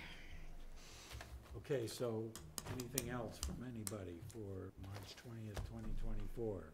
No? Yeah. Okay. Okay, I'll make a motion that we approve the minutes of our meeting of March 20th, 2024, revised as discussed at our meeting tonight. Seconded. All those in favor? Aye. Aye. 6 and 0. Okay. So now we have two items under discussion and possible vote. The first being discussion of One Salt Meadow driveway. Start this off. Yeah, so I thought the contractor was gonna be here, but I guess not. But a couple of you have visited the site, so I wanna get your input. Maybe he doesn't need to come to the next meeting. He's just looking for a path to move forward for this. So this driveway goes out 500 to 1,000 feet, over the salt marsh, and an old berm over the salt marsh, over a finger of the river, out to an island, in the river. It's cool property. You saw it a year or two ago in a project, the application was withdrawn for some shoreline protection. But this driveway is extremely low in elevation. It was clearly, bermed and to create driveway, so it seems. And it overtops with high tides on the regular now. The contractor approached me because he wanted to add a few inches of hardening to raise it up. It's clearly hardening has been used in the past there, but it's over salt marsh. Everything has been depressed. I would say, maybe the road is probably, 2 feet higher than the actual salt marsh, roughly, at most places. So high tides, it overtops. I expressed that I would not want to see any more hardening used, or bluestone dust, or any kind of aggregate like that to raise it up any longer, because he wanted to go quite a bit higher than just like a top dressing. He wanted to put up to 6 inches on it.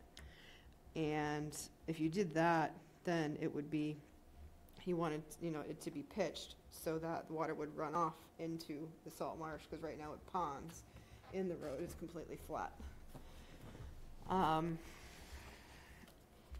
I had said, and he wasn't asking necessarily for me to do it administratively, but I feel like at this point, because it's such a long stretch, pretty much in the salt marsh, that it is something that we need a full notice of intent application for, with engineering, with somebody addressing performance standards. Understanding that they need to access the home. I guess they're gonna be applying for us in a year or so in order to raise their bridge a foot or two, because that also gets an extreme storm events. There's water over it as well, and there's no access. I think they're just trying to get a feel for what they can do. In the meantime, my inclination was, the only thing I would feel comfortable allowing him to do at this point would be top dress it, essentially fill in the holes with a native 3/4 inch to an inch stone. But again, just a top dressing of it, and that would be it. No hardening, no anything that could leach or really erode into the salt marsh. A couple of you been out there, interested to hear your comments. We can have him come in, or we just give him direction, he just wants direction, which way to go. Where is Salt Meadow Drive, Amy? So if you're on 28 and you drive behind the old potted geranium near the river, Oh, down in West Harwich, going over the. in West okay, Harwich, right, you I don't know, go over yeah. the river, go Yeah, behind there, Yeah, and I there's know a it is. driveway out to one of the islands. Hubbard's Island used to be, yes, Don Husband had a place out there, yeah. Yep. Okay. Mark?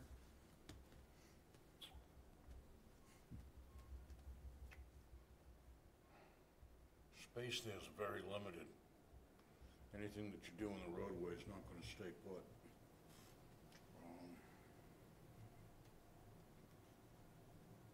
I think for the time being, Amy's on the right track, maybe fill the holes with 3/4 inch and a half stone, just to take the bumps out of it for the season.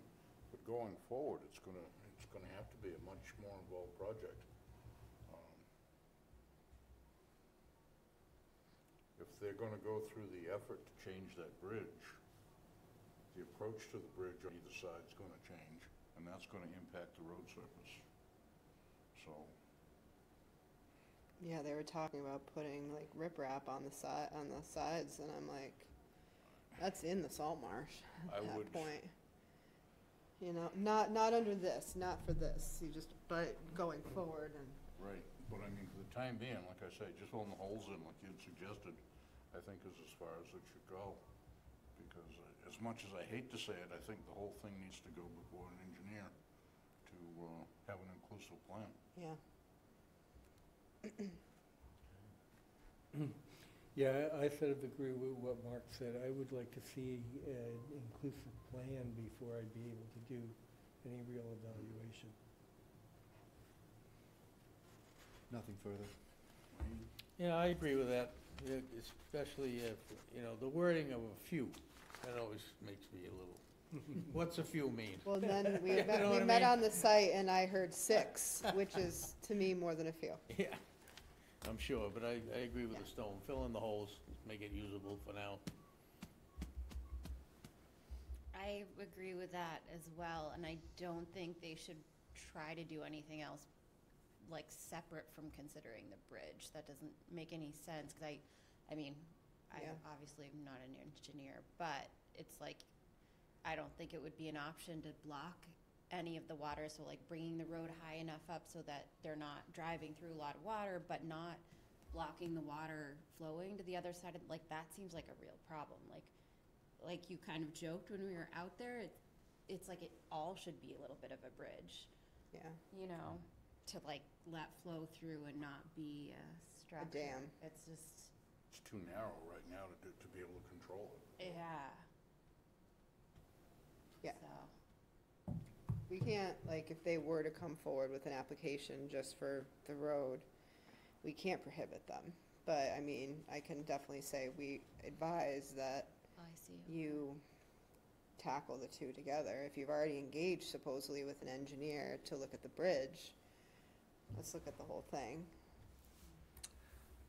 So what do you mean, we can't? I mean, what I don't know at all is, maybe you can clarify this for me, is how the law, the Wetlands Protection Act applies. I mean, when someone wants to construct a riprap on the water where there isn't one, they, there are very strict constraints on who can do that. And in this case, there's a pre-existing structure, but long-term, you know, if there's another foot of sea level rise here, Yeah. then that road is a problem. And, you know, I can't, having looked at the site, I don't see how you make that thing passable without disturbing the salt marsh. And how does how does the Wetlands Protection Act apply to that? Is that a pre-70, whatever, 74 house? And is there some, you're shaking your head, no, there is no provision Well, that would that house, apply I to believe, and don't quote me, I believe that house was built in the 80s. No, that house been there a long time. That Don- existing Don house that's husband- there in Oh, the that's right, there's a current, new one out there, isn't there? in the current Yeah, you're right. configuration. You're right, I'm thinking of the Rocks old are one. supposed to protect a dwelling, though, not to protect the road or driveway to a dwelling. But if you're doing new structure, because I don't see how long-term Yeah. they can manage that without doing new structure, and how are they constrained by, you know, state law or our local So bylaws and what they can do there? they're gonna have to do a pretty in-depth alternatives analysis. They're gonna have to do probably the least invasive thing that would allow, you know, continued safe or access to the structure. What that's gonna look like, I don't know, but they'll need to do a full alternatives analysis, which is including a do nothing all the way up to, I hate to say it, a bridge that spans it, which would be massive. And potentially, would it be better or worse? I don't know. But it'll probably be one, honestly, that I'll need some help, like third-party review to look at as well. Do you know offhand what, like, top of foundation is for the structures that are out there? No. I can look. I think I have some old plans. The structures, they're several feet higher than the road. If you stand at 47 North Road and look across, that's this place. So I don't know, probably 10 feet. Oh, okay, so not threatened any time in The houses are not. Not by floodwaters, I mean, anything's possible, but they might still be under flood elevation, because flood elevation is like, I think it's 12 there. So it's maybe right around that, but I see. they're not anywhere near as low as the road. All right, well, All right, well, I have some direction, that's really all I needed. So I'll So get we don't- back to the contractor, and if he wants to talk with you further, you can invite him to another meeting, but hopefully I can give him, this is what they've been out to the site, this is what they've said. That what they would suggest. okay. Well, so the last item here is Bell's Neck Land Management Plan. Have everything that you have given to me, it's not completely all put together. Hope it will be. We had had some setbacks, the past 2 weeks in our department. Do we want to have a general discussion here now about, or do we want to wait until we have a final assembled? I don't mind, for me, I saw your comments, I'm fine with everything. I had a bunch of minor editorial comments, but I had 4 discussion points. I wonder if we knock off 1 or 2 of the discussion points tonight. Yeah, well, sure. And I can tell you pretty quickly what they are. The easiest one is on a reference on page 12 to glyphosate. And I just wondered if that was an artifact to the 2012 report. It is. Yeah, glyphosate's allowed, it's a tool in the toolbox. Do we want as a commission to be pointed out, as the language does, that, you know, this is something we can use? I would say with maybe make an allusion to chemical application, but not specify, because in a few years, that chemical could be obsolete too. It's being challenged in You know? European countries, and, you know, Yeah. California doesn't like it. And there's so- others, but I Yeah. think we allude to chemical treatment on a case-by-case basis. Yeah, let future departments and commissions decide. But that was my thought, but, I don't know if folks feel otherwise. I agree. It seemed like it was older language. It is. Yeah, Um, I agree with that. Yeah. The second, I'll tell you all three, and you guys could decide if you have the stomach to talk about any of these, if you want to get out of here. That was the easy one. The next one's a little more detailed. In the first report, 2012, and the updates, there's been discussion on having, revamping the West Reservoir Fishway parking lot to make it ADA compatible. And I think that's a great goal. My thought was to wait when the site was redone, when the berm was redone, the Fishway, when that whole site gets reconstructed to tackle that type of a disruption. Right now, the way it reads, it carried on from 2012, let's do this now. And so I don't think, as a commission, we've discussed it. I certainly support it. I think it might be too disruptive to try to fit that in without reconstructing everything. So that's a larger item. The third item, I went ahead and I reordered. Amy wrote down the goals that we had, and many of these carried over from the last report. I reordered them based on a sense of priority. And so I think I'd like to see some feedback on that, whether people agree with doing that, or do they agree with the order I have them in, or just have no order at all. And the final discussion point was on, we had a flow management plan that was in the earlier drafts that kind of gives future guidance on how to manage the property, the bogs, and do we want to include that? So those were 4 discussion points. Everything else to me is just clean. I think it's been gone through quite a bit. So I don't know if folks have any interest in tackling one of the 3 remaining talking points, or if you'd rather read the comments in the draft. Well, let's just start with the glyphosate thing. Does everybody agree that that should be removed as a specific reference, and a more general reference should be put in there to potentially using chemical herbicides when other measures are inadequate? That would make sense to me. Yeah. Obviously, it's going to be a very limited case. Frag, that's about it. Yeah. And is glyphosate the right thing for Phragmites? I don't. It's what's been used. Traditionally, I mean, we don't typically, this commission has not allowed, and I wouldn't recommend a lot of foliar application Right. of anything.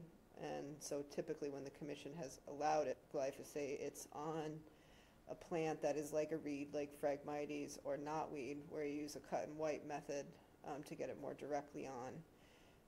But it's very species specific and time of year specific to do it. It's very effective for Yeah. Phragmites, so I would say, yeah, it's. Yeah. But that's, I mean, that's really what we have out there right now. That's the best, product right now for Phragmites. But it may not be in 5 years.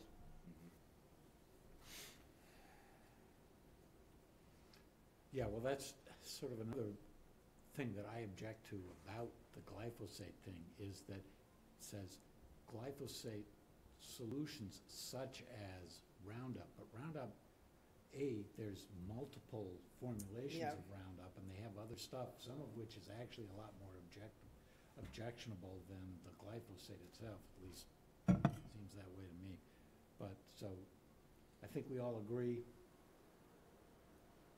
Okay, Replace that's fine. that. Then the next, let's just try to talk about a few of these things tonight and get them Okay. off. Well, We'll- yeah, sure. The next one I think is pretty important. Yeah. How does everyone want to see that West Reservoir Fishway parking lot look? And I think Amy has some good thoughts on just, working with the federal partners to just redo everything. And So. I like that concept, but to try to fit in, ADA compliance without doing that, I don't know Yep. how you do that. My personal take, for whatever it's worth, is that we wait a year or 2 to see how that starts to play out. We should know this summer if we're gonna get funding to look at that system holistically, from the dam all the way up the river, which would include, so it's gonna include the dam, and we can certainly include access. So, similar to what we don't want happening at Herring River, I would hate to, because it's gonna cost money to do as well, hate to make a change and then a few years later, potentially go in and dig the whole thing up. Right. I So think is- it's not ADA access that's there now, but it's good access. Even if you have some slight mobility issues, it's not extremely cumbersome. Right. But ultimately, I think the goal of making that completely ADA access is a good one. And that's what I wrote in my last edits. I kind of shifted that goal around a little bit and said, let's integrate all those improvements with the plan to redo the berm, the dam, the fishway, do it all at once and make it spectacular.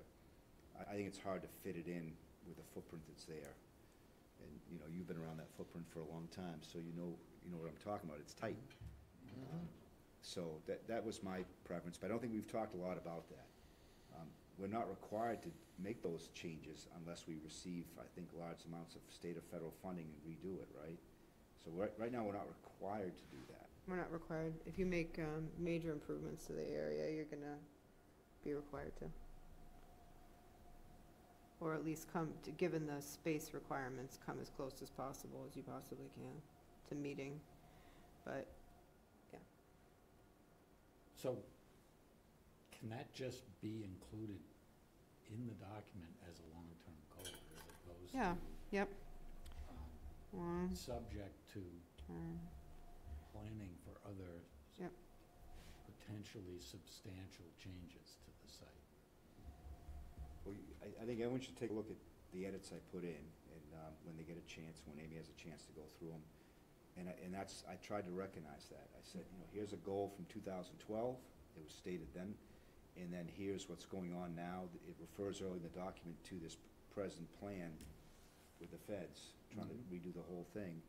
And then it says, let's integrate these changes with that process. And so take a look at the language and see what you think. I'll resend it around. I don't think it was in Dropbox, so I'll resend Yeah, it. I'll resend it. I didn't see it. I saw John's. I'll resend it around. I highlight 3 discussion points, and we've already covered one, that's number 2. And then I've added a 4th one tonight, and that's the water management plan, which we did work on a few years ago, and it was in earlier drafts. I favor bringing it back, so maybe I'll find that language and, get that out there. But for me, those were the discussion points. Okay. I don't have my document in front of me, so I wouldn't be prepared to talk about order of priorities Okay. tonight. I We're put looking that fairly light. Yep, I put that one first. I thought redoing that site is just that's a big project for the town of Harwich, and it's a chance to, rebuild the fishway, account for sea level rise. Those bulkheads at some point are gonna need to be repaired, and maybe redo the whole site with a different vision, and maybe get some access going from the reservoir to the tidal area, maybe some kayak access, something like that. So I put that as first.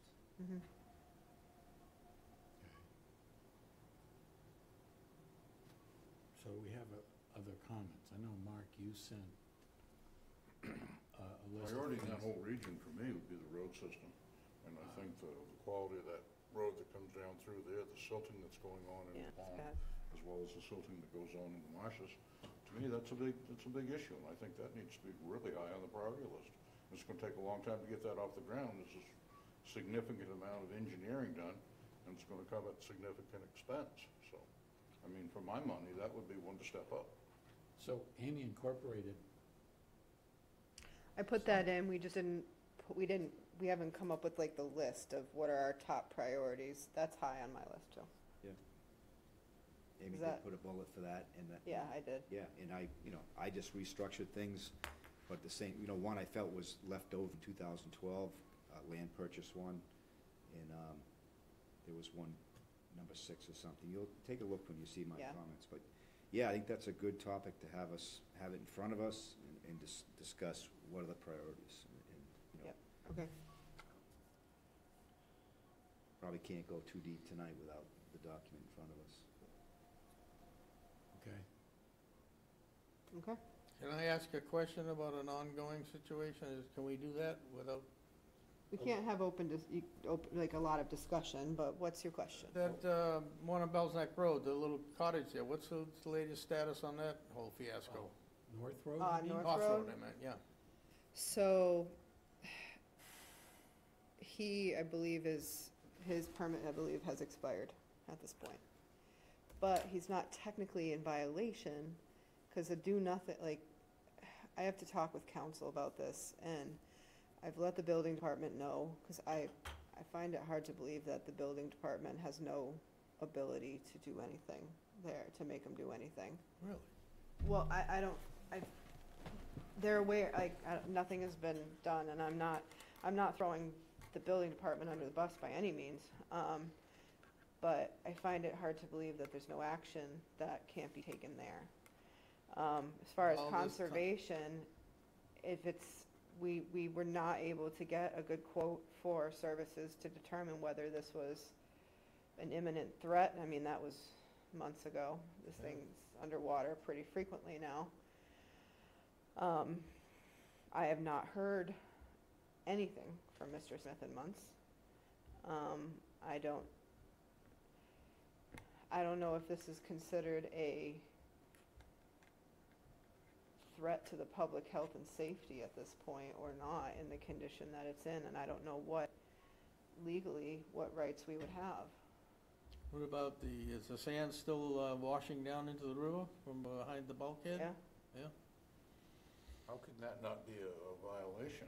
I don't know. I mean, we talk about shellfish habitat all the time. No. I don't see that If there being a wasn't good thing. if there wasn't a bulkhead there, that bank would naturally be eroding anyway. I don't see it as it's not a huge volume that's coming out, and that bank would naturally be eroding without that bulkhead. But it would also be vegetated, and it's not. Yeah.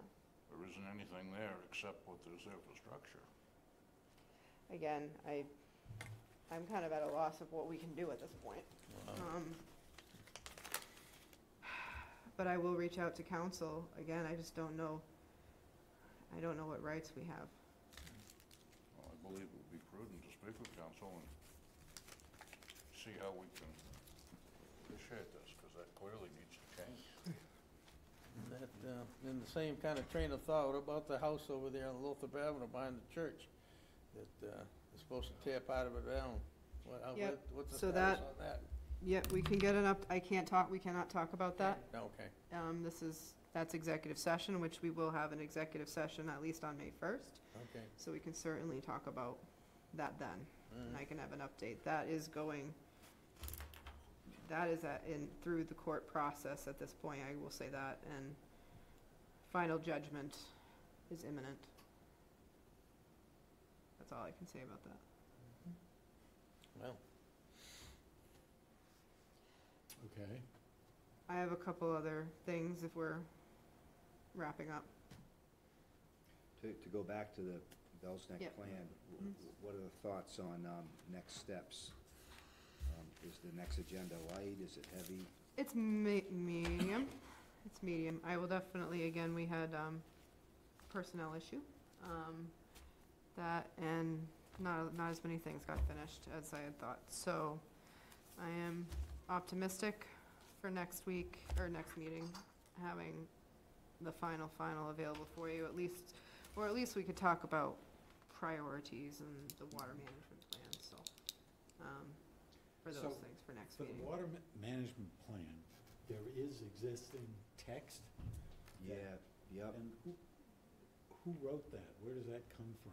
So we wrote, we had a naturalization plan that was voted on like in 2021. Mm. Option number 2 was the approved plan Right. the commission liked. That came with language on what the water management plan would be with option 2. And it's like not even a page, it's a series of bullets, how you send water through, how you account for mosquito control. Yeah. It really just a series of bullets. Mowing around the perimeter, that was in it. Just a series of bullets, and it was voted to approve, and it got lost in one of the drafts.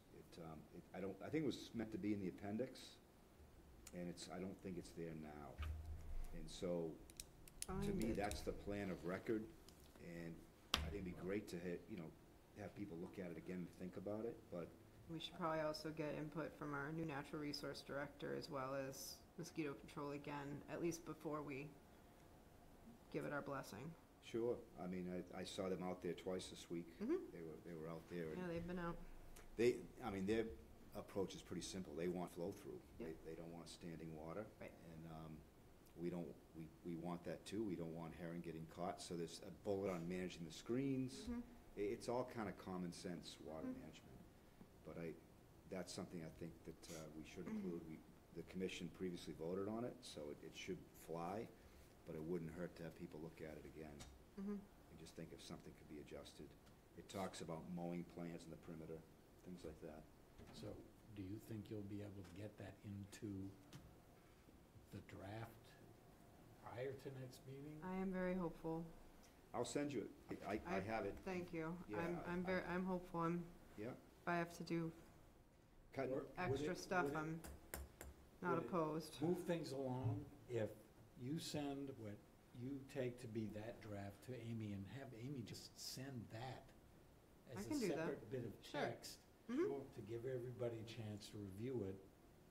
Yep. And if you can, get it into the document as well, but Mhm. you just share the text Sure. because I think people will want to look at that and review it and think about it, and Yeah. then we can have a meaningful conversation Mhm. about it. I'll send that right out. To me, it's central to the task of managing the conservation land, is how to manage water flow. Yep. And I think it's a murderous task to deal with all this track changes and the cut and pasting, and Yeah, that's it's part of it. I've been I've been getting rid of all those track changes because I can't even digest the document. Okay. I Yes. think if you roll all my comments up from my last review, it's just not a lot. All right. I think you can go through it pretty quickly, and it's really, a last chance to look at some of the prioritization and Mhm. that type of thing, and think about it. We're not even, we've talked about blueberries plantings, that's really not in it. Yeah. It really hasn't been in it at any point in time. Do you want to insert something like that in it? This is a place to This do is the that. time. Yep. Yeah. Okay. So, I would actually suggest that you send the document to the commissioners almost as it is. Sure. A lot of the changes that are in there now, Brad Well, the added some document- content changes, but there's a lot of just little things you can just accept because there's copy edits, they're just, Prior to Brad's most recent comment, like at the last meeting, I handed out, and I'm happy to give it to anybody else who wasn't here. I did hand out a clean copy, but any of the new stuff is not Right. in it. John and I reviewed that, Yes. and your comments were added onto mine. right. So there's one document now that has both of our comments. Yep.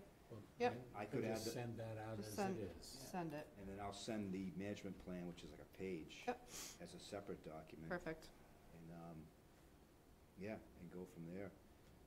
It's, I think it's getting close. It is. It's really pretty clean. I just need like a few hours where I can shut myself and not deal with anything else. How often does that happen? Never, ever, ever. I Okay, plan so- for it, it doesn't happen. Anything else? I think I sent you all an email about the April 27th, first annual Health and Environment Fair in the town of Harwich. So we always do tour of trash on that last Saturday of April. The health department approached me and said, hey, we're doing a health fair, do you want to combine? I said, yeah, only if I can bring on some more conservation folks. So that being said, if Division of Marine Fisheries is interested in having a table, let me Where's know. So it's going to be at the 204, the Cultural Center, What's the date? on Saturday, April 27th. We have probably 40 different, not vendors, but a lot of nonprofits, both in the health and environmental field, coming. We're doing a trash cleanup, giving seedlings away for Arbor Day, have food trucks and games for kids, and, yeah, it's a big thing.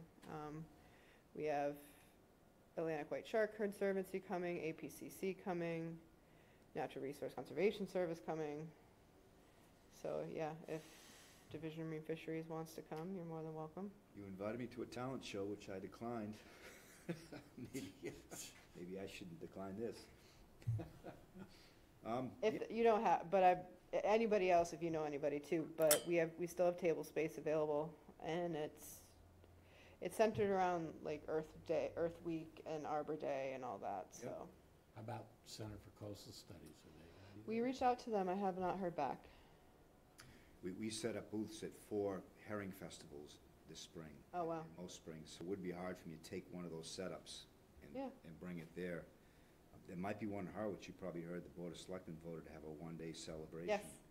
And I haven't heard when that's gonna be, but it could be a similar type of spread. Yep. So, yeah, let me see if I'm have any obligations, but yeah, that'd be fun. It's 4 hours, it's 11 to 3. Say herring festival? Yeah. What does that consist of? I'm just curious, it sounds interesting. So the Board of Selectmen considered having a herring harvest this year.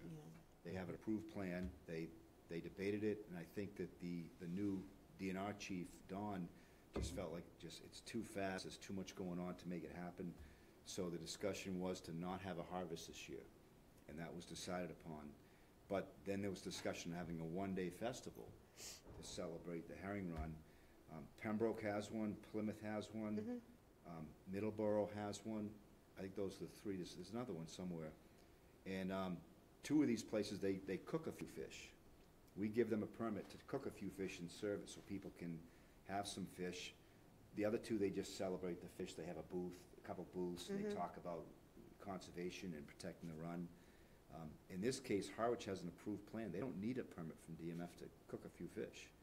So I think that's what the Board of Selectmen is Yeah, looking. that's interesting. Yeah, so if you know anyone that has any recipes, let me know. No, I don't, not for herring, for roe, yes, but not for herring roe. themselves. I'll probably brine a few and Yeah, smoke fry them. them up in some cornmeal and bacon Yeah. fat and Yeah, but heart education, attack city, but they're good. outreach, education, a good vehicle, if the festival happens, I hope it happens, it might be good to have a joint commission department booth Yeah. on site, and Yep. to answer questions. Yeah, that's interesting. We had something a couple of years ago, and I forget if it was Earth Day or what it was there at the reservoir, maybe Yeah. 6, 7 years ago. And it was fun. The kids liked it. So, yeah, maybe I'll set something up for this thing, and then I think I'm intrigued by the food trucks. That's got my interest. Trying to like appeal to a variety of demographics to come, and there's gonna be a lot of resources for everybody. So you can get your blood pressure checked, you can get a tree. Mhm. What more can you want? Yeah. Yeah. No, that's fun. All right. I'll have some handouts, I'll email you, thank you. and Carrie Scherner, our health director, is kind of the one keeping track of all the tables. But, yeah. Okay, thanks. I need volunteers to Could have help, a so. Skinnaquit Pond table. Could. I'm not gonna be here that weekend, but whatever. All right. Skinnaquit. That didn't even occur to me, but yeah. The run, the Phragmites, the alum treatment, there's a lot to talk about. I want that table. I would have to convince some other people to get involved. The Cape Cod Anti-Litter Coalition's coming, Wow. so it's a lot of citizen activist groups. Good. Okay, All right, I'll make a motion, we adjourn the meeting. Second. all those in favor? Aye, aye, aye.